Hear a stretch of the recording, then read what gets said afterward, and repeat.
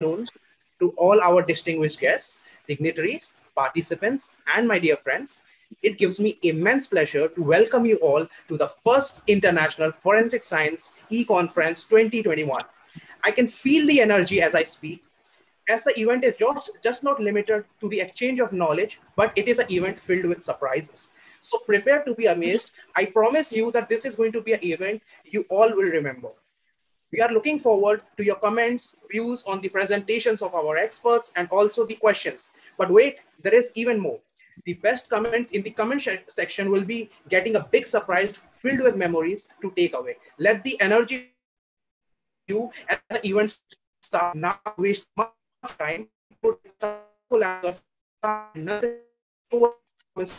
Event proceeding. So stay till the end. It's going to be a journey filled with surprises, knowledge, and memories.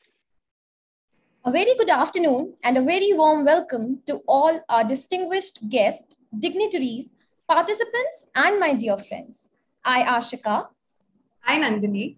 Welcome you all to the first day of first ever International Forensic Science e-conference on empowering forensic sciences.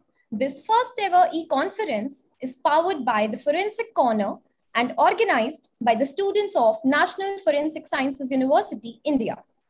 Before we kickstart the conference, we would like to express our gratitude to National Forensic Sciences University for supporting and guiding us for the event with their experience and expertise. We are grateful to learn under such great experts. Without your support, this event would not have been possible. Moreover, we are also extremely grateful to the International Scientific Experts Panel who have thoroughly supported the organizing team of the Forensic Corner, and they have added glory to the event with their esteemed presence. We are very fortunate to have amongst us our National Forensic Sciences University Vice Chancellor, Sir, Dr. J.M. Vyas, Sir, Campus Director, Dr. S.O. Janare, Sir, and our Dean, Dr. Dharmesh Silajia, Sir. We are really blessed to have you all, Sir.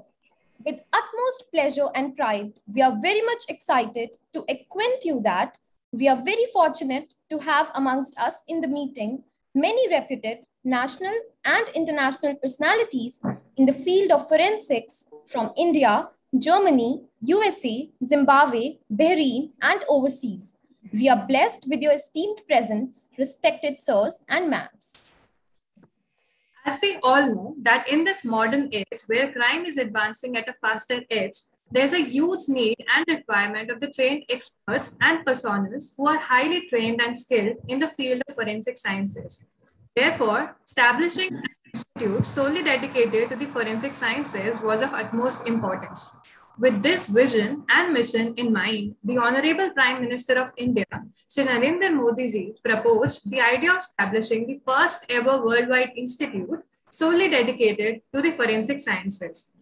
The Honorable Prime Minister has himself said that justice will be delivered by the forensic science officials as they are the most responsible persons who know how to deal properly with the evidence and avoid its tampering.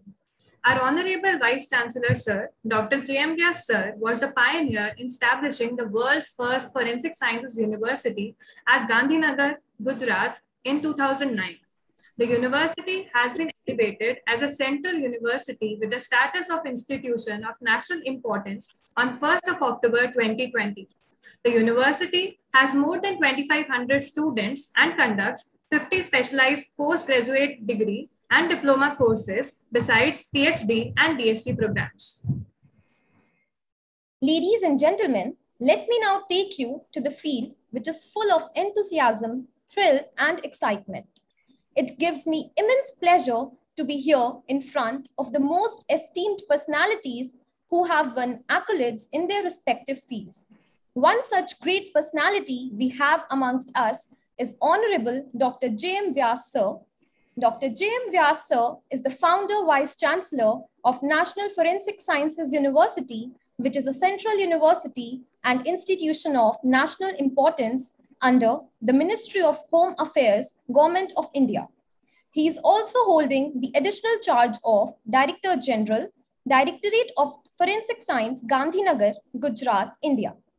He is the senior-most scientist of the country and possesses vast and rich experience of 48 years in the forensics domain. That includes 27 years of service as head of the Forensic Science Laboratory, Gujarat, India.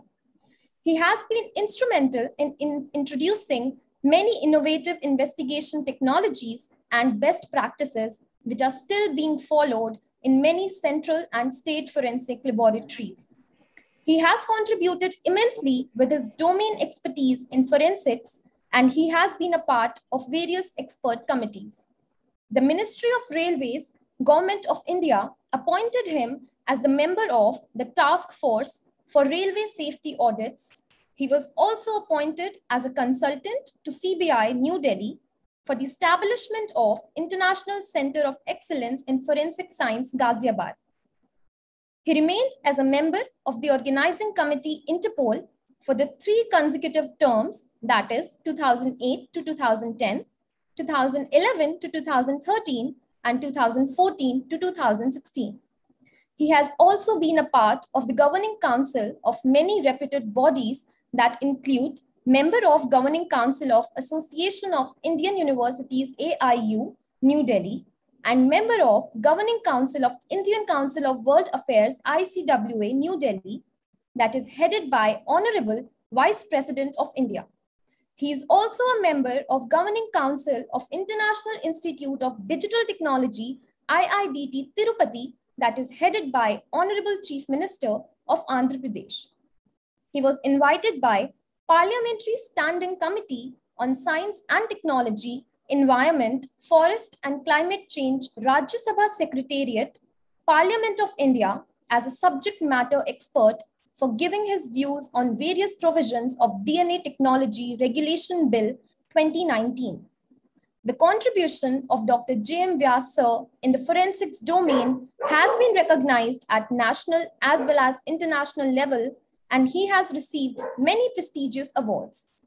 Several international awards received by him are Distinguished International Forensic Scientist Award in recognition of leadership and excellence in forensic science and education in the international community by the Henry C. Lee Institute of Forensic Science, University of New Haven, West Haven, USA in October 2018. Lifetime Achievement Award for outstanding contribution in the field of forensics and investigative sciences by International Association of Police Academics, Turkey on 11th February 2019. Humanitarian Forensic Award in recognition of exceptional services in the field of humanitarian forensics by International Center for Humanitarian Forensics on 5th September 2019. Various national awards that he has been honored by are President's Police Medal for meritorious services on the eve of Republic Day in the year 1997, Best Forensic Science Laboratory Director of the country in 2004, Lifetime Achievement Award in the area of Forensic Chemistry by Amity University, Uttar Pradesh and All India Institute of Medical Sciences, New Delhi in October 2008. Bharat Mata Award by Indian Institute of Oriental Heritage in 2014. Dr. J.M. Vyas Sir has written many research papers in the areas of forensic sciences, which have been published in the reputed journals. He has contributed significantly in the infrastructure and capacity building of the university with this vision, foresight, and domain expertise. Within a short span of time, National Forensic Sciences University, formerly known as Gujarat Forensic Sciences University, has acquired a premier place in forensics education on the global map and is promoting forensics to make the world a safer and a better place to live. With this, I would like to request our keynote speaker, Honorable Vice Chancellor, Dr. J.M. Vyas Sir, to address this event with his kind words of wisdom and to enlighten us with his thoughts. Over to you, sir.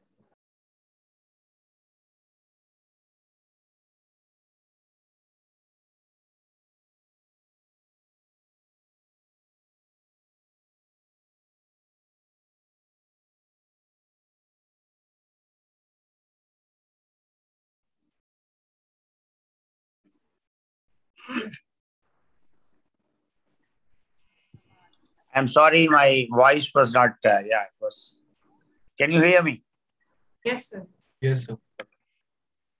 Yes, sir. We can hear. Yes, sir. Yes, sir. We are able. First of all, I would like to congratulate my dear students for taking this lead in organizing this unique international conference in the field of forensic science. Very important. You see, I am not exaggerating, but to organize a conference is not a joke. We have been trying. I must have organized large number of conferences. Then you have to boil your blood. And there are many issues which come in there. And therefore, many times people don't take that decision of organizing a conference considering various amount of obstacles which come your way when you do this. But at this age, when you are only studying, you could take this decision. And I'm sure you are going to handle it in the most successful manner. So my congratulations and best wishes to all of you.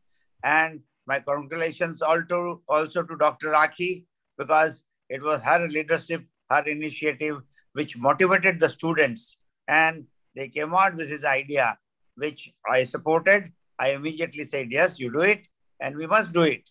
And this is how this conference is being organized. I am very happy that this is a very good initiative.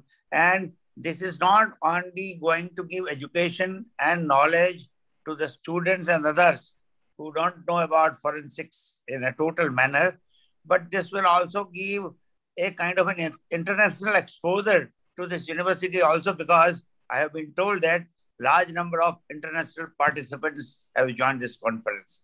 So it's a very good step, bringing, because this is a very small fraternity, if you see, very small community of forensic scientists in the world. We are not many. And to bring them together, exchange their views, understand their idea regarding expansion of forensics, utility of forensics, etc., will be very, very educative, not only to the students, not only to the participants, even a person like me. I will also get educated that, yes, we should do it. So this is a very good step, exemplary step. And once again, I congratulate and thank my students for taking this lead. Now, coming back to this forensic conference. See, forensic conferences were organized by Government of India, MHA, once in a year. Then it was a biennial conference. And then after this university was established, we also organized 3-4 conferences of international level. The purpose of, as I told in the beginning, is to bring all the forensic scientists under one umbrella. We can know each other because we belong to the same family. So we know that, yes, he is a person who is doing excellent work in UK. He is a person who is doing excellent work in US, etc. So we all come together. And what I wish is we should form a kind of a small family group, small association of forensic scientists of the entire globe. And then under that umbrella, we can start organizing this kind of conferences every year. So that also is a good step. Now, if you take forensic science, it's a multidisciplinary area, because you can't depend on one area or one kind of expertise in handling varieties of investigations. See, when I joined forensic department about 48 years ago, I was only a chemist, basically. And then when I started performing my actions as a forensic scientist, I was given a label of forensic scientist. Then if you take me, I was only a chemist. But then people look at me as a forensic scientist, and anything happening in this area, people expect that I should come forward and give my opinion. And I was an expert only of chemistry. So chemistry related, if investigations are there, then I was able to handle them successfully. I was able to justify everything, whatever was done by me. But if suppose there is an investigation where a deep knowledge of biology is required, there is an investigation where you need a level of good level of biotechnology, there is an expertise required in handling toxicological related cases, there is expertise required in identifying the wasp based on waste spectrograph. It is a physical examination. There is a requirement of comparing two glass pieces, whether they belong to the same origin or not, to examine the soil of two different places, whether they are the same or they are different. So multiple actions and multiple activities. Now you can't expect from a chemist person doing all this. He may do it, but that efficiency will not be there. That expertise will not be there. So this is how forensic scenario started. People with basic qualifications were recruited. After some years, scenario was improved little bit.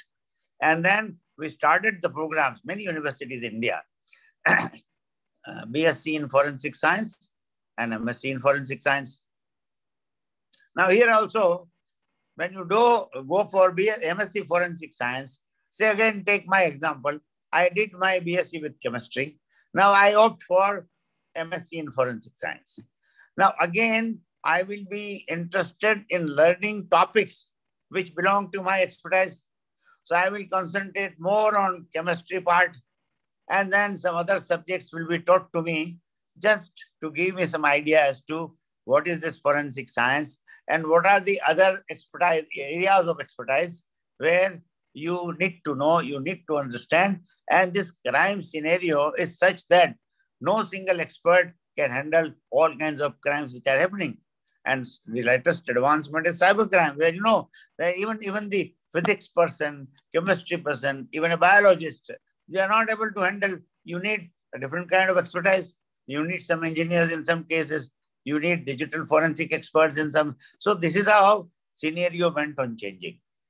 So after a few years, then we got an opportunity to establish world's first university in the field of forensic science in the year 2009. Then we examined the position of education in the country and the world, and the requirement of law enforcement agencies, what they want from forensic experts. So again, the general forensic scientist with a background of BSc in chemistry, with a background of BSc in microbiology, with a background in BSc in biotechnology, with a background of BSc in physics. Now, this kind of a person, when he comes out with a qualification of MSc Forensic Science, again, he is a person with a general knowledge, with limited expertise of his own area, which he had done in BSc level. He is a chemist. So he is normally asked to work in chemistry department or chemical related investigations in forensic science laboratory. A person who has passed out BSc with physics, normally we put him in physics department to handle. And he has learned some little bit more physics as a forensic physics as part of their total syllabus of forensic science. Now, he is neither an expert in his own physics because he was not given a total exposure. He was given a little bit exposure of physics when he did his MSc in forensic science. Because MSc forensic science, you need to cover 14, 15 subjects.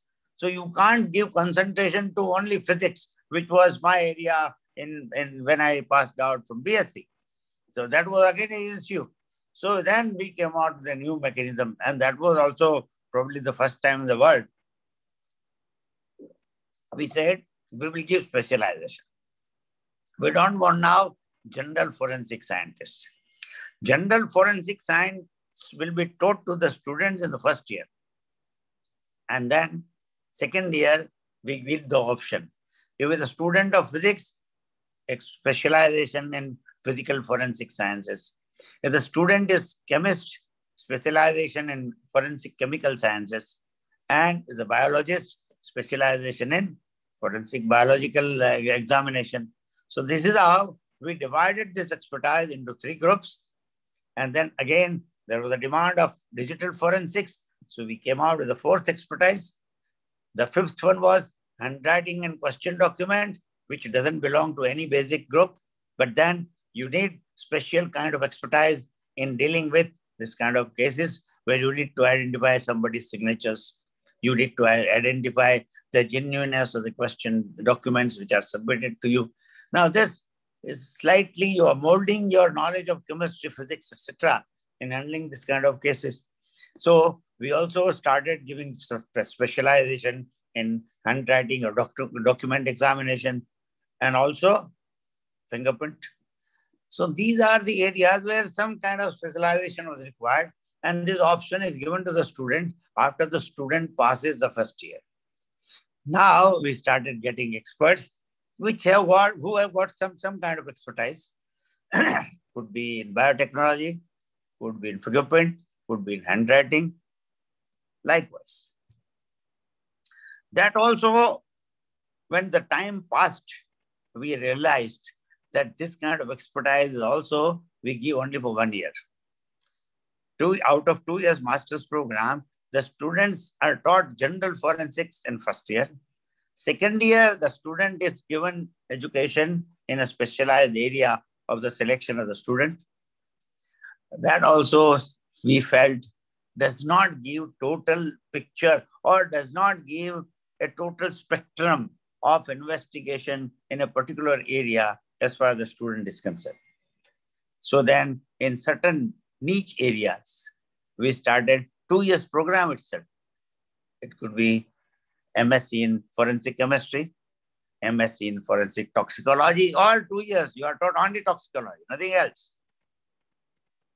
MSc forensic biotechnology, MSc digital forensics, MSc cybersecurity, MSc forensic pharmacy, MSc forensic dentistry, PG diploma in forensic nursing, then MTech in MTech in forensic engineering. Likewise, we thought, let us come out with specialization where student is able to concentrate both the years, the specialized area the student has selected. Little bit of exposure on forensic science, and the student is taught toxicology the entire period of 2 years. Little bit of forensics, and the student is taught digital forensics throughout the year, both the years. This is how we are changing the scenario of education in the field of forensic science. Whosoever comes out now comes out with great level of expertise. Now the person knows he has gained expertise in toxicology. So the students go for even PhD in the same field. So this fellow is PhD in toxicology. He studied toxicology in master's level, and then he did PhD in toxicology. So now you can understand the person who is coming out with this kind of qualifications has got total expertise in that particular field. So this is the requirement. So we have to mold our mode of education as per the requirement of stakeholders. We can't stick to this. No, you can't go this. There was some criticism. How can you give specialization, etc. initially when we launched this? Because none of the universities in India was going for this kind of specialization. And now even the forensic laboratories are asking because they need experts. They don't need general forensic scientists.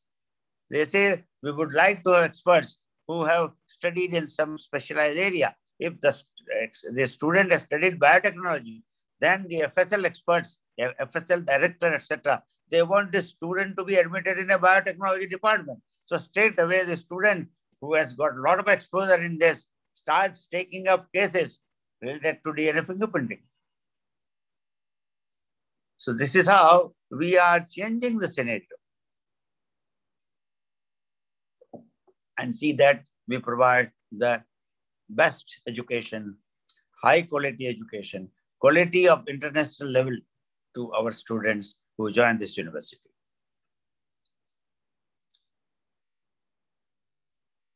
So in fact, if you come, then what is the role of a forensic scientist? Comes to our mind. Now this role, according to me, which I have defined, it starts with crime scene management. So a forensic scientist's job starts with a crime scene management. The person visits crime scene, collects identifies important clues which are lying at the scene.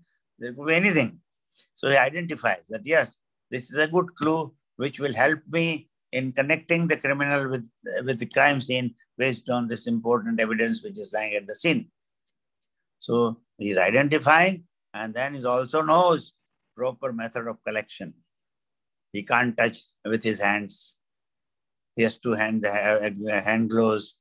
So every evidence is to be very minutely examined on the spot, and then minutely with all kinds of precision, accuracy, to see that it doesn't get contaminated, is to be lifted.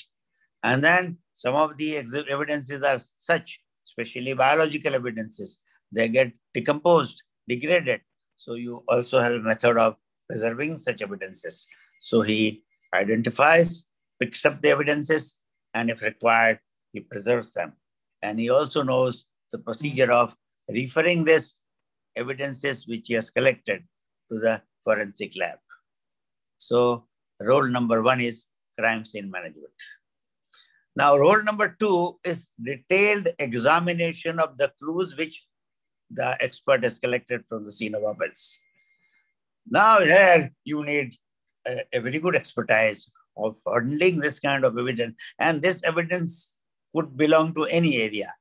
And this evidences could be of any type, of any nature. For example, it could be hair, it could be blood, it could be semen, it could be perspiration, it could be saliva. When you talk of biological evidences, it could be specs, it could be CD, it could be TV, it could be DVD, it could be hard disk, it could be mobile, it could be soil, it could be paint, it could be glass pieces, it could be even a broken button of a shirt, because there was a scuffle where some of the buttons were lost by the accused and he ran away. So button, so even it could be pen, it could be a bottle, it could be gun, either a pistol or revolver, anything, firearm, it could be ammunition. So you don't have control. These are all varieties of evidences which are lying at the scene of offense, which have been referred to forensic detailed examination. Now, depending on the nature of the exhibit, you divide them. If it is related to body fluid or body material, you refer these samples to biology department. If they are of physical in nature, you need physics expertise of physical forensic sciences. So refer to them. And in physical forensic sciences also, again, there are departments. You have digital forensics, you have voice identification system department, you have a department where you deal with fake currency or genuine currency examination. There is also a department where you deal with glass, soil, etc. And the 6th department, physics, can have is ballistics, where you undertake examination of firearm, etc. So depending on this, the head of the institution takes a decision that this evidences can be referred to this particular department. So you can imagine one crime scene, collection of various evidences going to multiple places based on the level of expertise available. They are not referred to general forensic scientists, but then they are referred to different sections where they have got expertise specifically in this area. Now, what is the forensic laboratory? What is this? What do you mean by detailed examination? Now, as I said, evidence could be anything. It's not in your hand. A glass lying at the scene of offense could not be an evidence. It cannot be decided by you. When it is lying, it has to provide some information regarding the person who handled the glass. So everything is collected. Now the role of forensic scientist in the laboratory is, or the role of a director or the role of forensic laboratory is to see that they should have all kinds of expertise and the technology required for undertaking evidences of different nature. Everything should be there. If it is a soil, no, I don't have facility for undertaking soil testing. No, you have to. Paint. There has to be technology available for examination of paint. A CD is given to you. You must have technology to examine CD. The mobile is sent to you. You must have technology to undertake examination of mobile, computer, glass piece, button, everything. Blood, saliva, semen, grouping, origin, up to DNA fingerprinting. You must have all the technologies. Ultimately, the job of a forensic scientist working in the forensic lab is to see that by carrying out detailed examination on all these exhibits, are they able to identify the perpetrator of a crime? Because they have got certain evidences which are unique in nature. If they have got an evidence of a voice, based on voice, you identify a person. Based on DNA, again, you identify the person. If you have a fingerprint lifted from the scene of offense, now you are able to directly identify the person. So there are certain technologies which lead you to directly identify the perpetrator of a crime. And there are rest of the technologies which may not be directly indicating that he is a perpetrator, but then they gave a lot of clues, a lot of information to the IO that yes, this level of people could be there who could have been involved in this crime. So this is how it is to be done. So some of the methods give direct evidence, some of the methods they give indirect evidence. In certain cases, because you may not have the prohibition, etc. In Gujarat, we have prohibition. We get large number of cases where people possess the bottle of liquor and large number of cases where people consume. Now, when the consumption of case comes, the person's blood comes directly for detailed examination of alcohol. And even you have to give percentage of alcohol present in the blood. And in Gujarat, the level we have kept is up to 49 mg%. There is no offense. When the blood alcohol level reaches 50 mg% and above, there is an offense. Now you determine the level, how much alcohol is there in the blood. And this is direct evidence. When a forensic scientist says that this blood sample contained 55 mg% of ethyl alcohol, the man is to be punished. That's all. You don't read any other evidences. No witnesses are required. Nothing is required. So this evidence of a forensic scientist is taken as a primary evidence. Is a direct evidence. Handwriting examination. Nothing. No witnesses are required. Straight away, if a handwriting expert gives an opinion, these are the handwritings of X. This is a signature done by X. X is identified. You don't require witness. You don't require panchas. Nothing. This was an official document seized by police, and there you are establishing the authorship of the person who has written the document, who has signed the document. Direct evidence. Some of the cases, though it can be taken as a direct evidence, but there are limitations. I give one example that I will close because I don't want to bore you more. But say, for example, there is a firing which took place from a gun, particular gun. Take in a revolver. Now, a particular revolver X was fired and the person was killed. Now, what you collect from the scene of offense is a bullet, and your cartridge case remains within the revolver. Now, this bullet, which is recovered from the scene or the body of a person, is sent for examination, ballistic examination. Now, expert's job is to see that, because this gun is also seized, whether this bullet which is recovered from the scene of offense is fired from this particular gun or not. Then it should become a direct evidence. Now, examination was done, and you could identify that the gun seized from this particular accused was used in this firing. That means you are directly pinpointing an accused under whose possession this gun used to be. Now, though this is a direct evidence that this bullet is fired from this gun and the person is killed with this bullet, so everything is clear. Still, however, your opinion as a ballistic expert is secondary in nature. It's not primary. Because you need to prove who was in possession of the gun when the crime took place. So you depend on witnesses. You need to prove the presence of accused at the scene of offense when the crime took place. Suppose he was not there. He was in some other city and the crime took place with his own gun. He cannot be booked.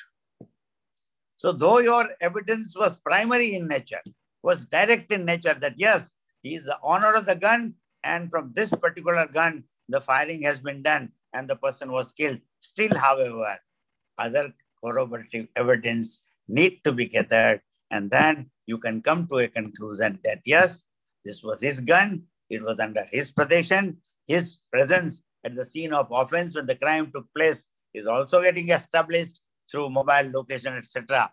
And then all these evidences ultimately lead to his presence. Then only you can say he is a person who is involved in this murder.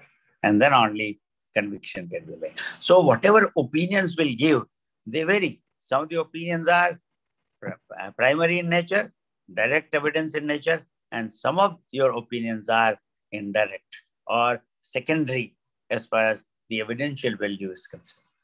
That's corroboration. So this is how forensic science goes. And then the other thing came was, if suppose there are no evidences, what is the role of forensic science? When you went to the scene, you came to know after 3 months a crime was committed. After 3 months, some information came to police, where visit the scene. Within 3 months, everything has been destroyed. Everything has been removed.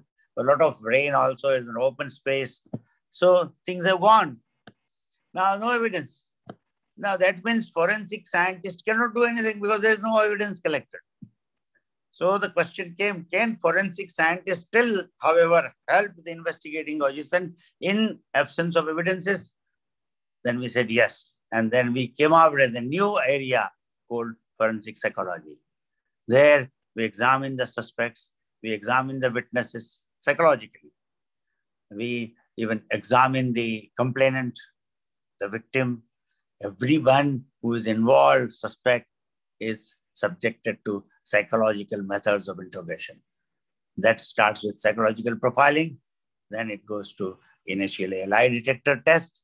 Then you have suspect detection test. Then you have layered voice analysis test.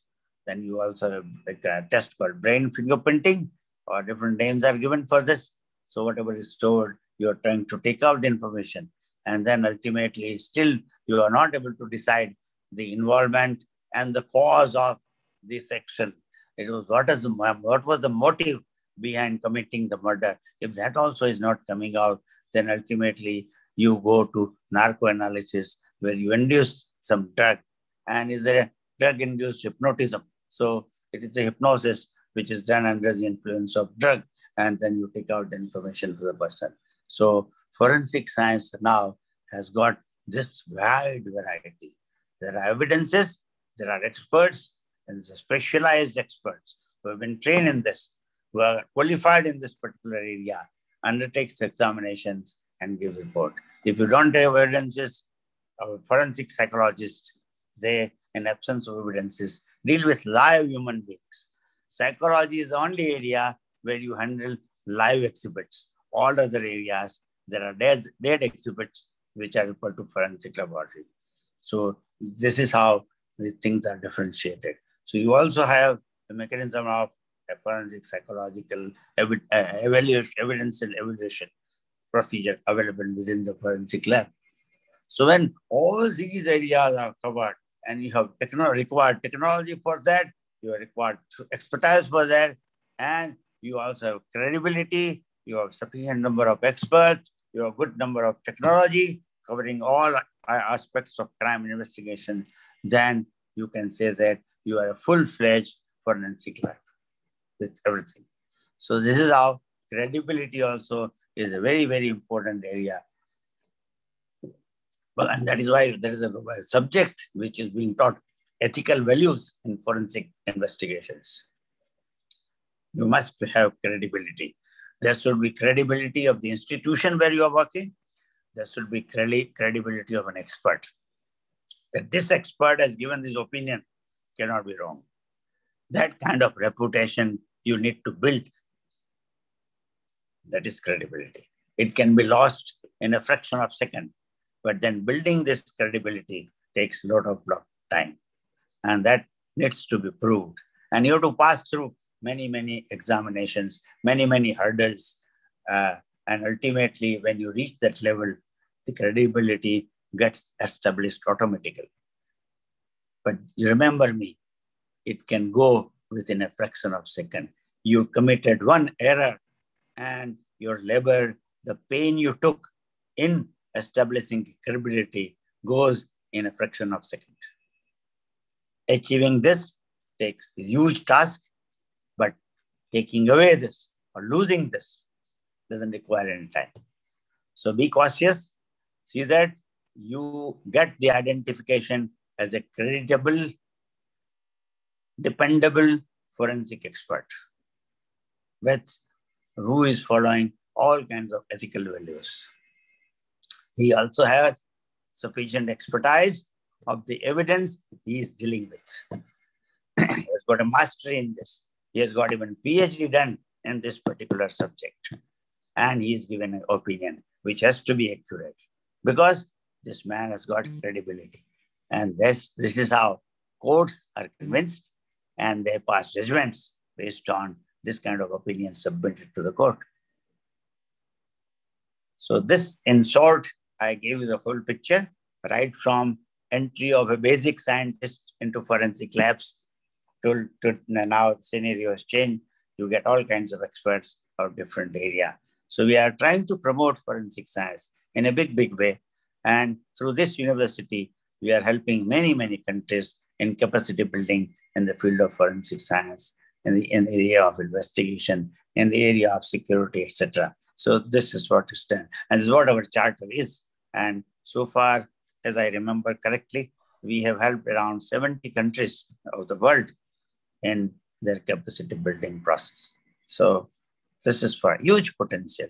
Now, because these criminals are becoming more and more smart, sophisticated, they have better technology than what the investigators have. So you have to keep pace with them. And for doing this, you need support of forensic scientists. So this support, forensic science support-based investigation is the need of the hour, and everybody looks for it. And therefore, yes, you have to come out with this. People are looking at you, huge requirement. So, and we don't have students, passed out students, people are demanding. So the 100% potential, 100% placement opportunity, they are all getting employed.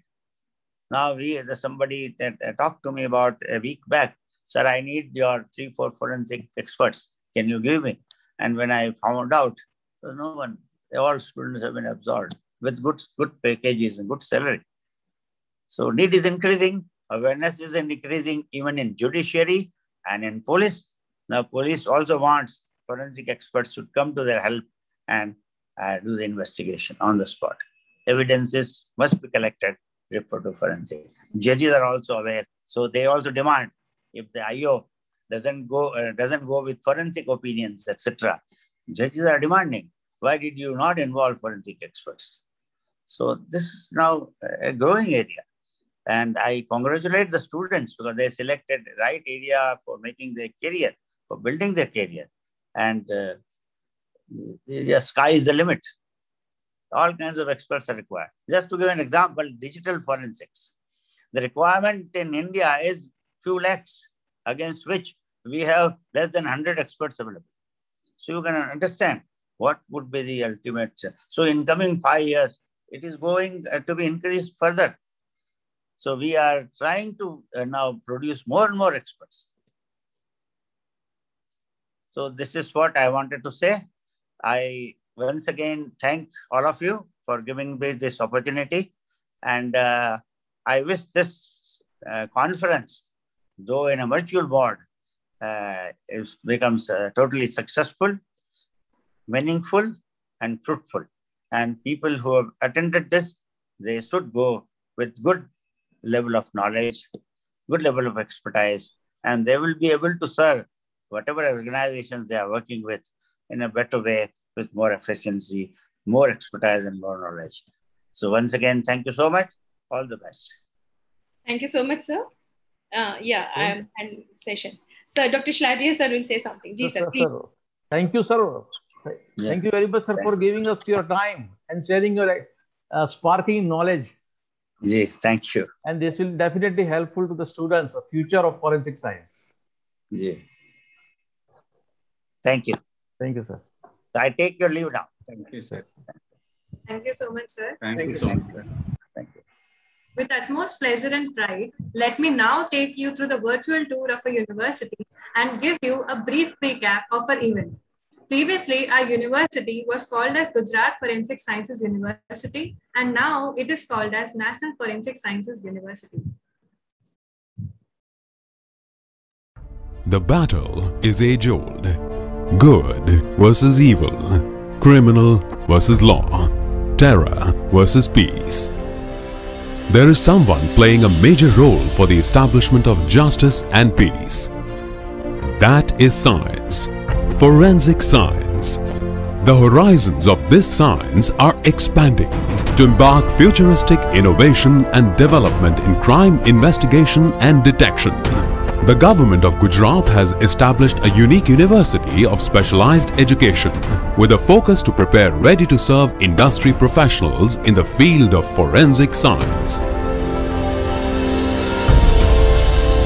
World's first and only forensic science university.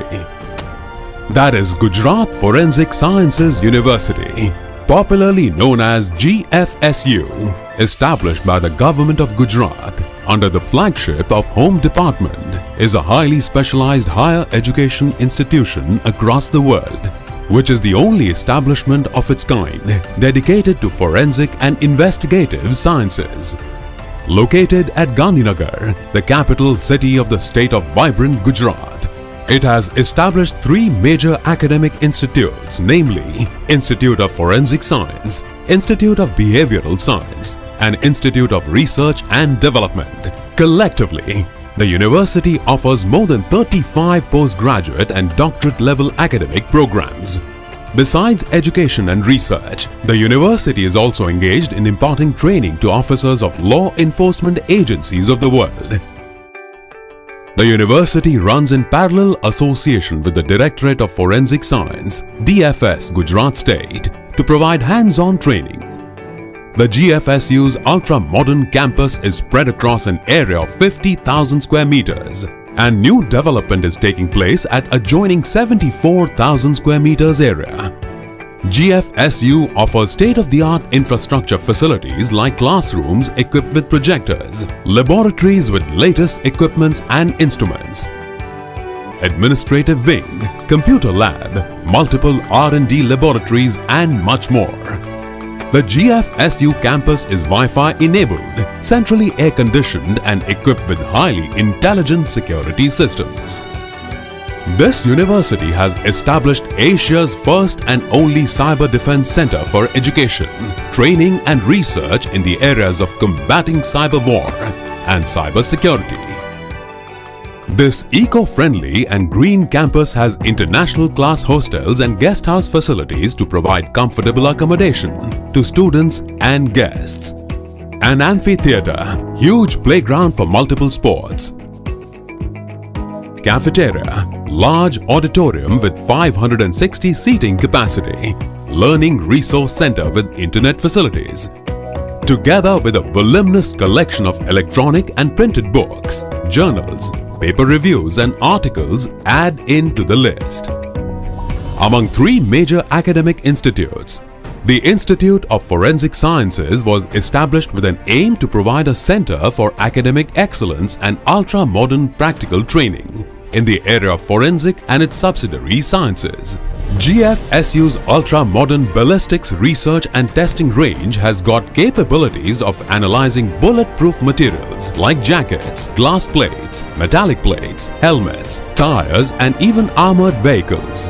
This facility is only of its kind in Asia.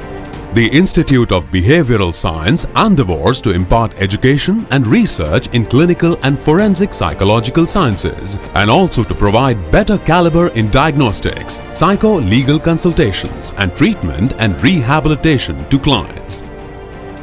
Institute of Research and Development is a dedicated center to the discovery, development and application of forensic science in a wide range of academic and professional areas to create excellent quality of research work. Apart from its state-of-the-art research facilities at GFSU and DFS, GFSU also hosts students and police personnel from various parts of the world. The university provides 100% placement assistance and has created a full-fledged placements and career guidance cell.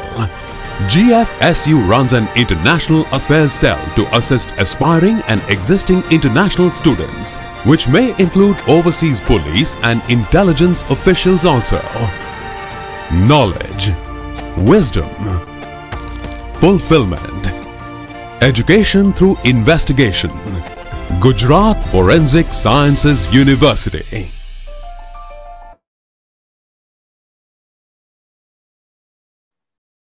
Now, we would also like to give a brief recap of our event.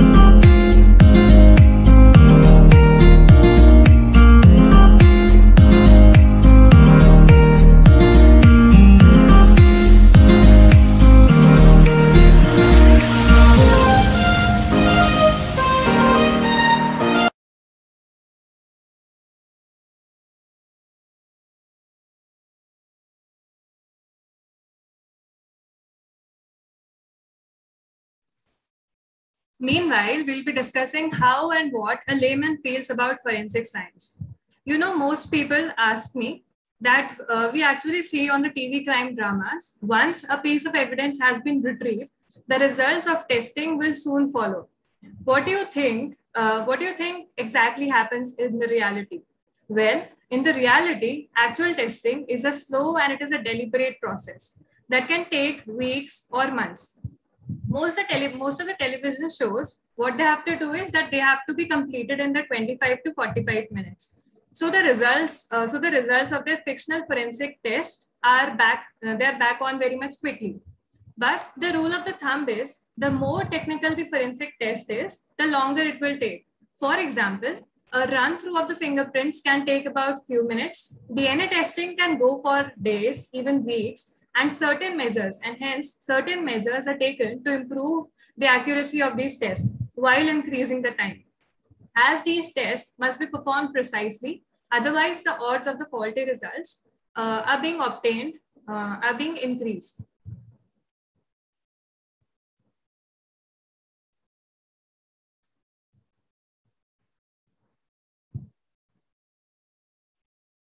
So I have a puzzle for our respected audience.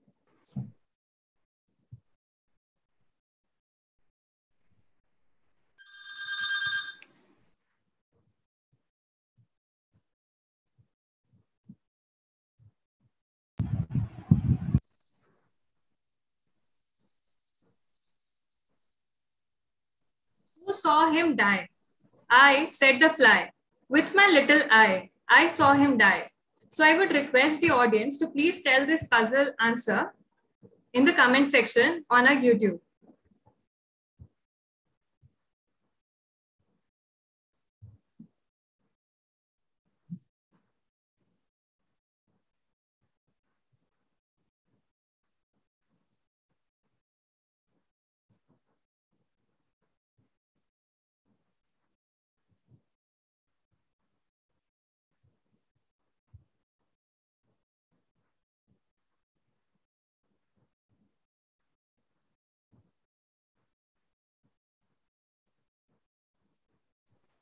Nandini, I think we have guess received the you should- answer. I guess you should repeat the audience is asking to repeat the question. Okay, so I'll repeat the question. Who saw him die? I, said the fly. With my little eye, I saw him die.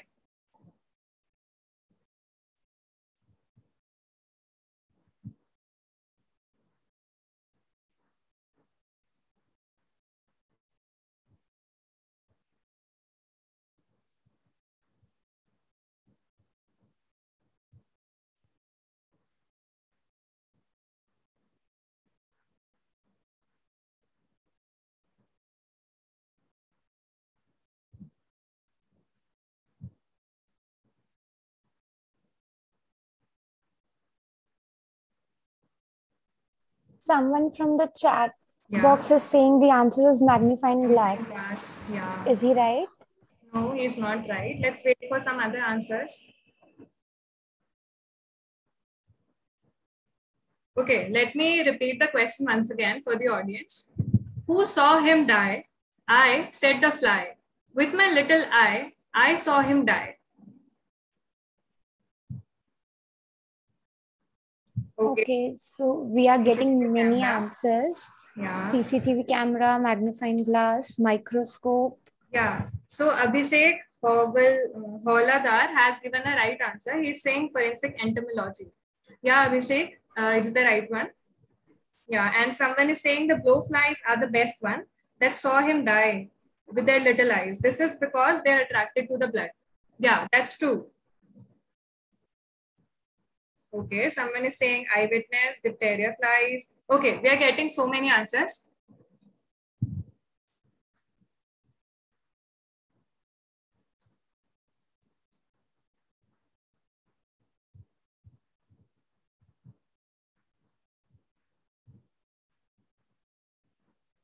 Fine. What I feel like that forensic science is a field that works on your common sense and basic logics. So Apurva, what do you think? Do you agree?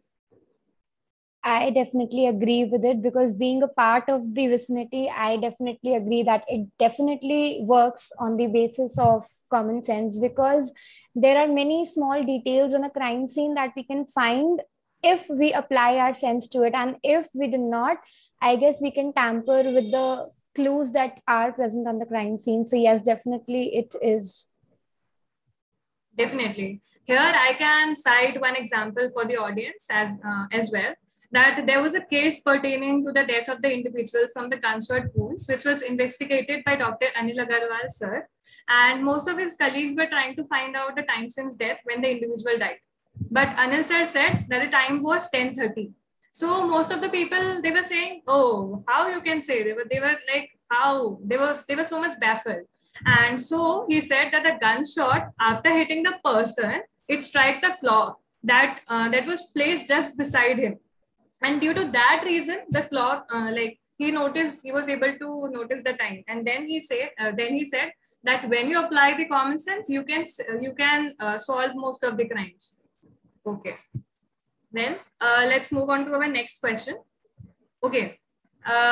We all have learned about the Locard's exchange principle, that every contact leaves a trace, right? So, Apurva, can you put some light on this principle? What is Locard's exchange principle? And I would also request our audience to tell that what do they know about the Locard's exchange principle? I guess, should we first see it from the audience? Or else then I can tell whatever I know about it. Okay, fine. We'll wait for some time. Yeah, definitely.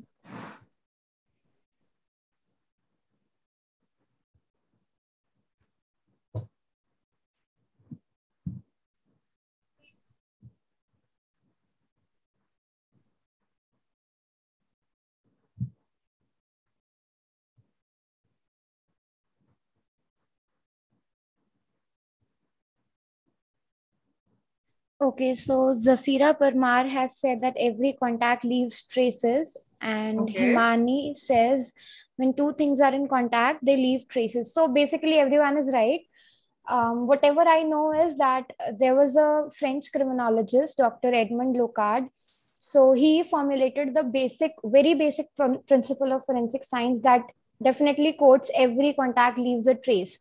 Whatever happens is that our body or maybe any object, they have certain grooves on their surface, and whenever they come in contact with any other object, they leave a trace of their identity, of their individuality on the other surface. So that was the principle that was formulated by Dr. Edmond Locard, and he is known for he was tagged as a Sherlock Holmes of France. And then he has basically worked in the field of forensic sciences and public health. So that was a short view of Edmond Locard principle. Okay, so we are getting good answers on the comment section as well. Jia Gupta is messaging that this principle holds that the perpetrator of a crime will bring something into the crime scene and will leave something from it. So that was basically the Locard's exchange principle. Also, I would like to add one more thing, that here Dr. Henry C. Lee, he also proved that DNA is also exchanged from the crime scenes. We can say like the touch DNA. So these are also exchanged from the crime scenes, and so that can also act as a very good evidence. Fine. Okay.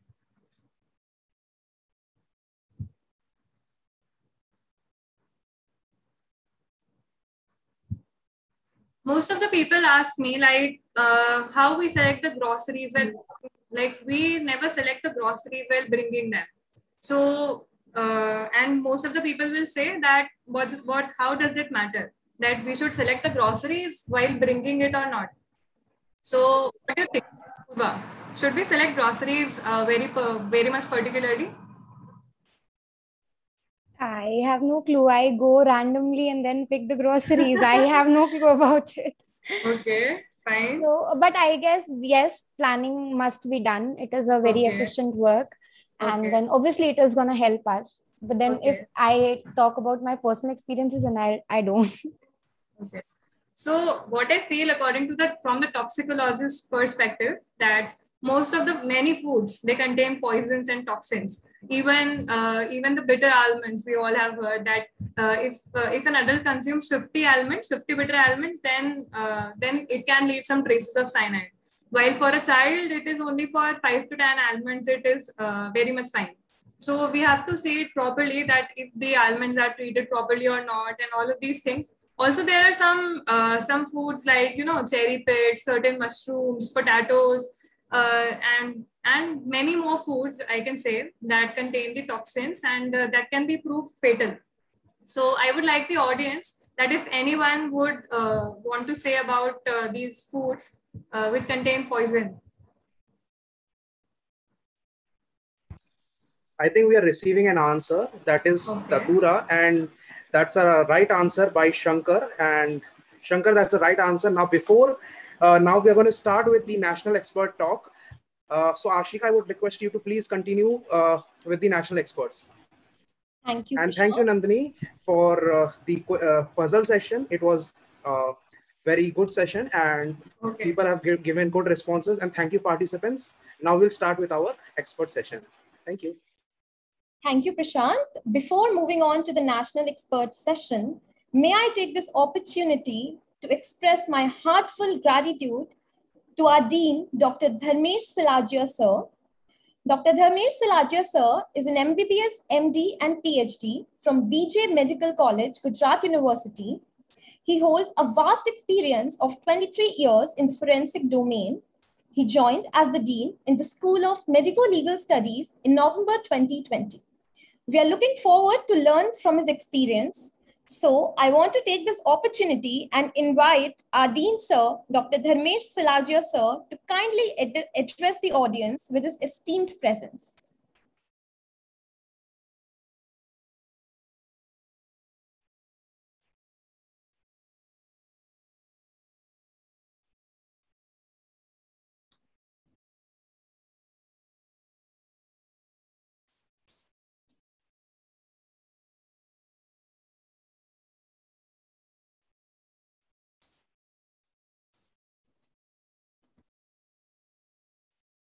Sir, I think your mic is unmute.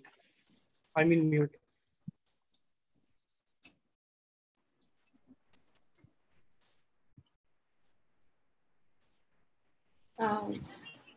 Ashika and everyone, this is Dr. Rakhi Agrawal. Actually, I just got a message. Sir is busy on some important call. So once he will be free, we will proceed with him. And otherwise, we can start the session with our next speaker. Please proceed, Ashika. Sure, ma'am. Sure. With this, may I now take this opportunity to proceed with the event and call the reputed national experts from National Forensic Sciences University. Audience, we'll be looking forward to your comments, views on the presentations of our experts, and also your experience and questions. As promised, the best comments in the comment section will be getting a big surprise filled with memories to take away. The mediocre teacher tells, the good teacher explains, the superior teacher demonstrates, and the great teacher inspires. With this thought in mind, I would like to extend a very warm welcome to the next renowned personality that we have amongst us, Dr. G. Rajesh Babu, sir, who is a well-experienced academician and researcher with more than 24 years of research and teaching experience with strong academic qualifications. He is currently the Associate Dean of School of Medico-Legal Studies at National Forensic Sciences University, India. He has expertise in anthropology, advanced fingerprint sciences, terminal ballistics, and material sciences. He has been training the officers of Bangladesh, Nepal Police, and forest officers of SAARC countries and officers of other countries deputed under the ITEC scheme on various techniques in criminal investigations and also in the areas of ballistics, fingerprints, and crime scene analysis. He has published many research papers, book chapters, and various articles in popular magazines and media. He has guided 6 PhD students and many MSc dissertations. He is also a life member of Karnataka Medico, member of Legal Society, South Indian Medico-Legal Association, Indian Association of Forensic Medicine and Toxicology, Indian Association of Social Sciences and Health, and Indian Academy of Forensic Medicine. I respectfully invite you, sir, for delivering a talk on non-destructive methods and non-invasive procedures in contemporary scientific investigations of crimes. The platform is all yours now. Thank you. Thank you so much, Nandini. In fact, it's a pleasure for me to give a presentation in this platform, because mainly I have to mention one thing. I feel, first of all, proud that our students are able to organize such an international conference. And especially for me, it is a proudful moment. First time that our students are organizing such an event in the international platform, that too in an online platform. As our Vice Chancellor sir has mentioned, it is really too difficult. That is not an easy thing that to organize in such a short period of time. Definitely it is an adorable task. Of course, congratulations to all the students, the entire team who has organized this particular event. Without wasting much of our time, let me proceed with the topic. I will share my screen with you.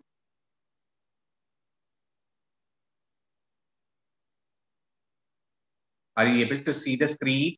Yes, sir. Okay. Is it now a full screen now? Okay. Yes, sir. Because Yes, I am sir. using two systems simultaneously, I don't think there will be any sort of echoing, right? Voice is clear? Okay. Yes. Oh, fine. First of all, I have to mention the smallest part of forensic sciences, how exactly it has evolved. That is, I think most of the students, whoever comes to join this university, they used to mention, whenever I'm asking, they used to mention what motivated them to take up this particular area, the specialty for their academic or their career. So there they used to mention about the influence of different channels, influence of different what to say, episodes that comes in different TV channels. And apart from that, some reporting in the newspapers, all of them have motivated them to a greater extent to take up this particular profession. Of course, for the purpose of there is a entertainment apart, there is another concept that whatever we see in those particular episodes is not the one exactly that is undertaken by us. Moreover, it is not that easy also, whatever is being said in that. Of course, there are certain aspects which will be, I can say, that for the purpose of entertainment, there is a easy method of approaches. But I should say, as a forensic scientist, I'll be able to mention that things are not that easy as we look at it. It is a combination of skill, a combination of more and more analytical skill, rather, I should say, and more and more intelligence that is required in any particular crime scene, a particular crime, whichever we are going to analyze or resolve. So for that reason, it actually originated, as you all must be knowing, that Sir Arthur Conan Doyle, the father of forensic sciences, I should mention him as, because of him, the particular Sherlock Holmes, that is a popular fiction, that is even now people are very much crazy to read. Because whatever the Sherlock Holmes was doing, I mean, the portrayal of Sherlock Holmes and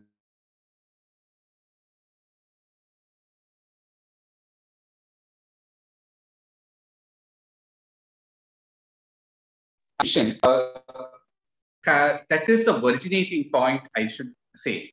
Apart from that, later on, slow and really, when it is which is related to criminal investigations to aid in the justice administration. This is the contemporary, conservative and conventional way of finding forensic sciences. But there are, like any other subjects, there is a gradual evolution. The evolution has got to a greater extent that it has reached to such an extent that it has become an omnipresent science everywhere. So contemporary forensic sciences, I should say, it is omnipresent. In a simplest sense, forensic science is existing in each and every field. For that matter, whatever is going abnormal, whatever is looked abnormal, whatever things are happening which are abnormal, or I should say deviation from the routine, there needs some sort of forensic approaches, what we call it as a forensic science investigation. So in a simplest sense, I'll be making it as a fact-finding science or error tracking. And for that matter, 3 W's we use always in everywhere. The analysis should be what went wrong. This is what is all about. So everywhere, I'm hope you people are able to see some picture on your screen. This looks very pretty, beautiful, very much uniform, regular. Then what is there to mention that it is definitely something uniform, but it is quite unnatural. Why so? Because perfection will not be there. If at all there is a perfection or regularity in everything, there needs to be some sort of prompting that will be there.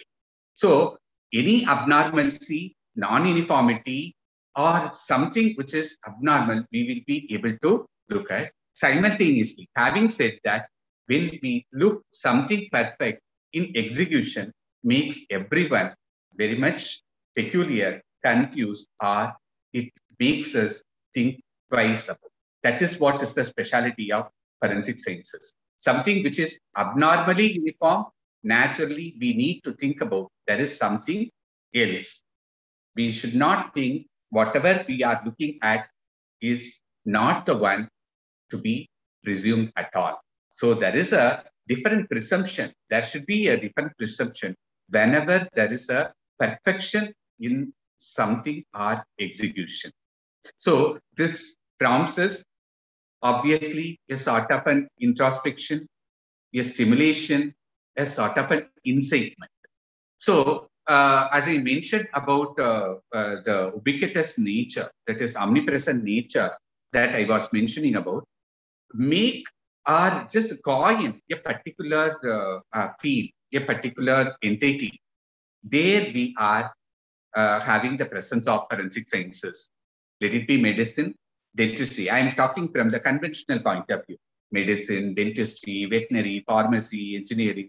Of late, they developed or evolved electronics and communication systems. We have digital and information technology and so on. There is hardly, I can say, there is hardly any field you can mention which is insulated by forensic sciences.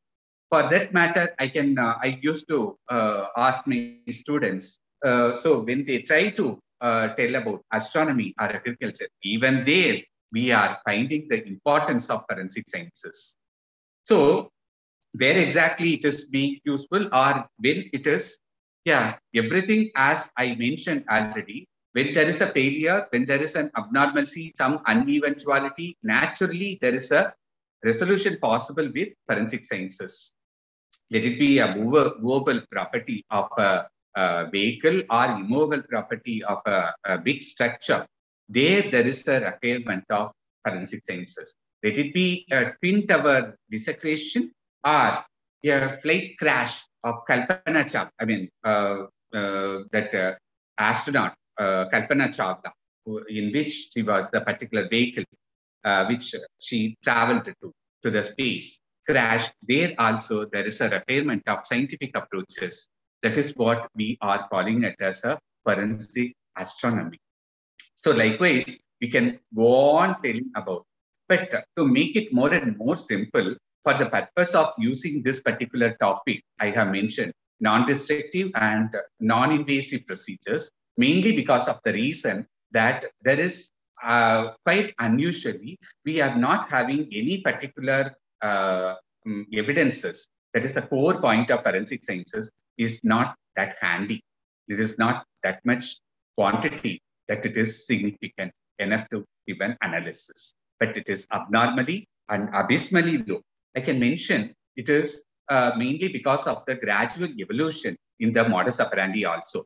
Modus operandi has changed a lot. You can see those days conventionally, when we think about forensic sciences, they will be always mentioned about the murder or robbery or a theft, which is, I can say, theft, probably a robbery. They will be showing a knife or stabbing somebody. That is what is the conventional method or perception of the crimes and the forensic sciences. That is not so nowadays. The system has changed a lot. Without the presence of the individual, there is hardly any virtual crime scene, I should call it as. There is no crime scene as such, no criminal presence in the particular crime scene also. Still, there is a commission of crimes. This is what I mean to say is sophistication. So sophistication, maybe he may be using some higher technologies, let it be information technology, exploration, whatever you call it as. They are the influence of those techniques. So ultimately, it is being used for the purpose of execution of the crime. So that is what is the gradual evolution I am mentioning about.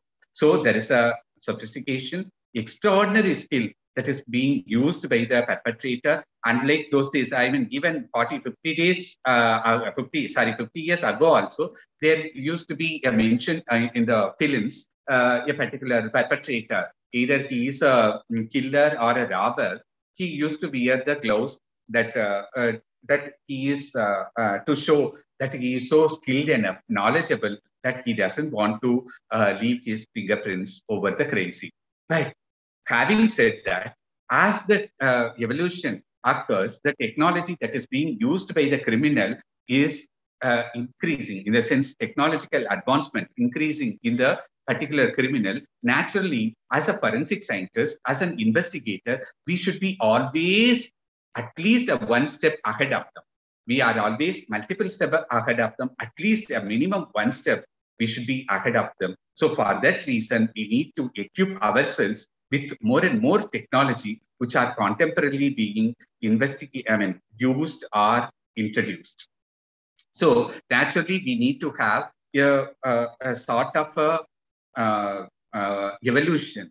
We have to evolve ourselves for the purpose of coping up with or matching with the, at least we have to overcome all those particular techniques which are being used by the perpetrator.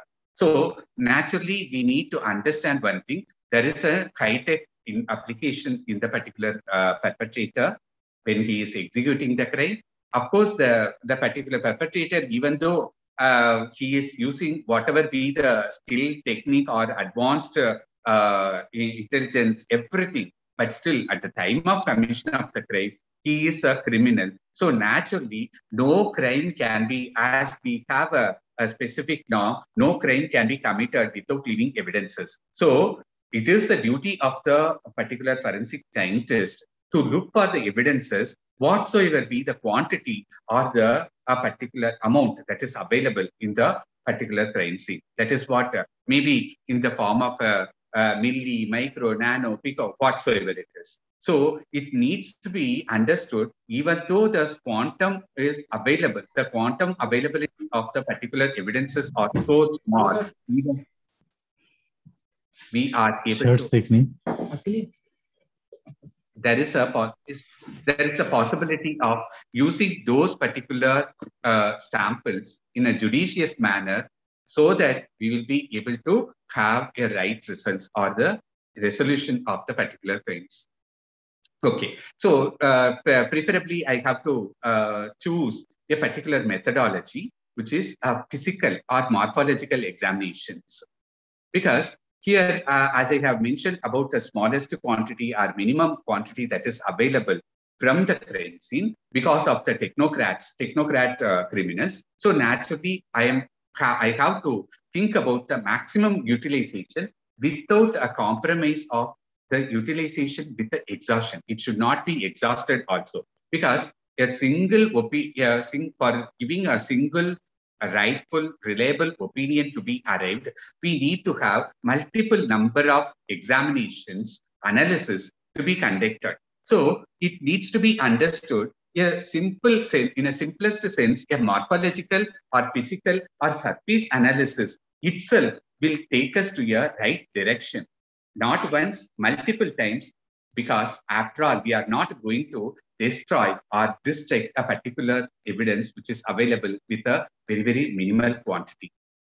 So in this connection, I have to mention about the morphological study, which we have to describe about in any eventuality. So naturally, if at all we are describing the morphology or external examination or external description, that itself will take us to a right direction, not only the right direction. Of course, if at all I have to mention, we are not going to the extent of mentioning about 99% achievement of the particular resolving the more than 50% of the results are achieved with the external or morphological examinations, for which we need to have a very sharp observation, keen noting of all those abnormalities or uniqueness, whichever we are finding out over the particular evidence. That is what is most and most vital.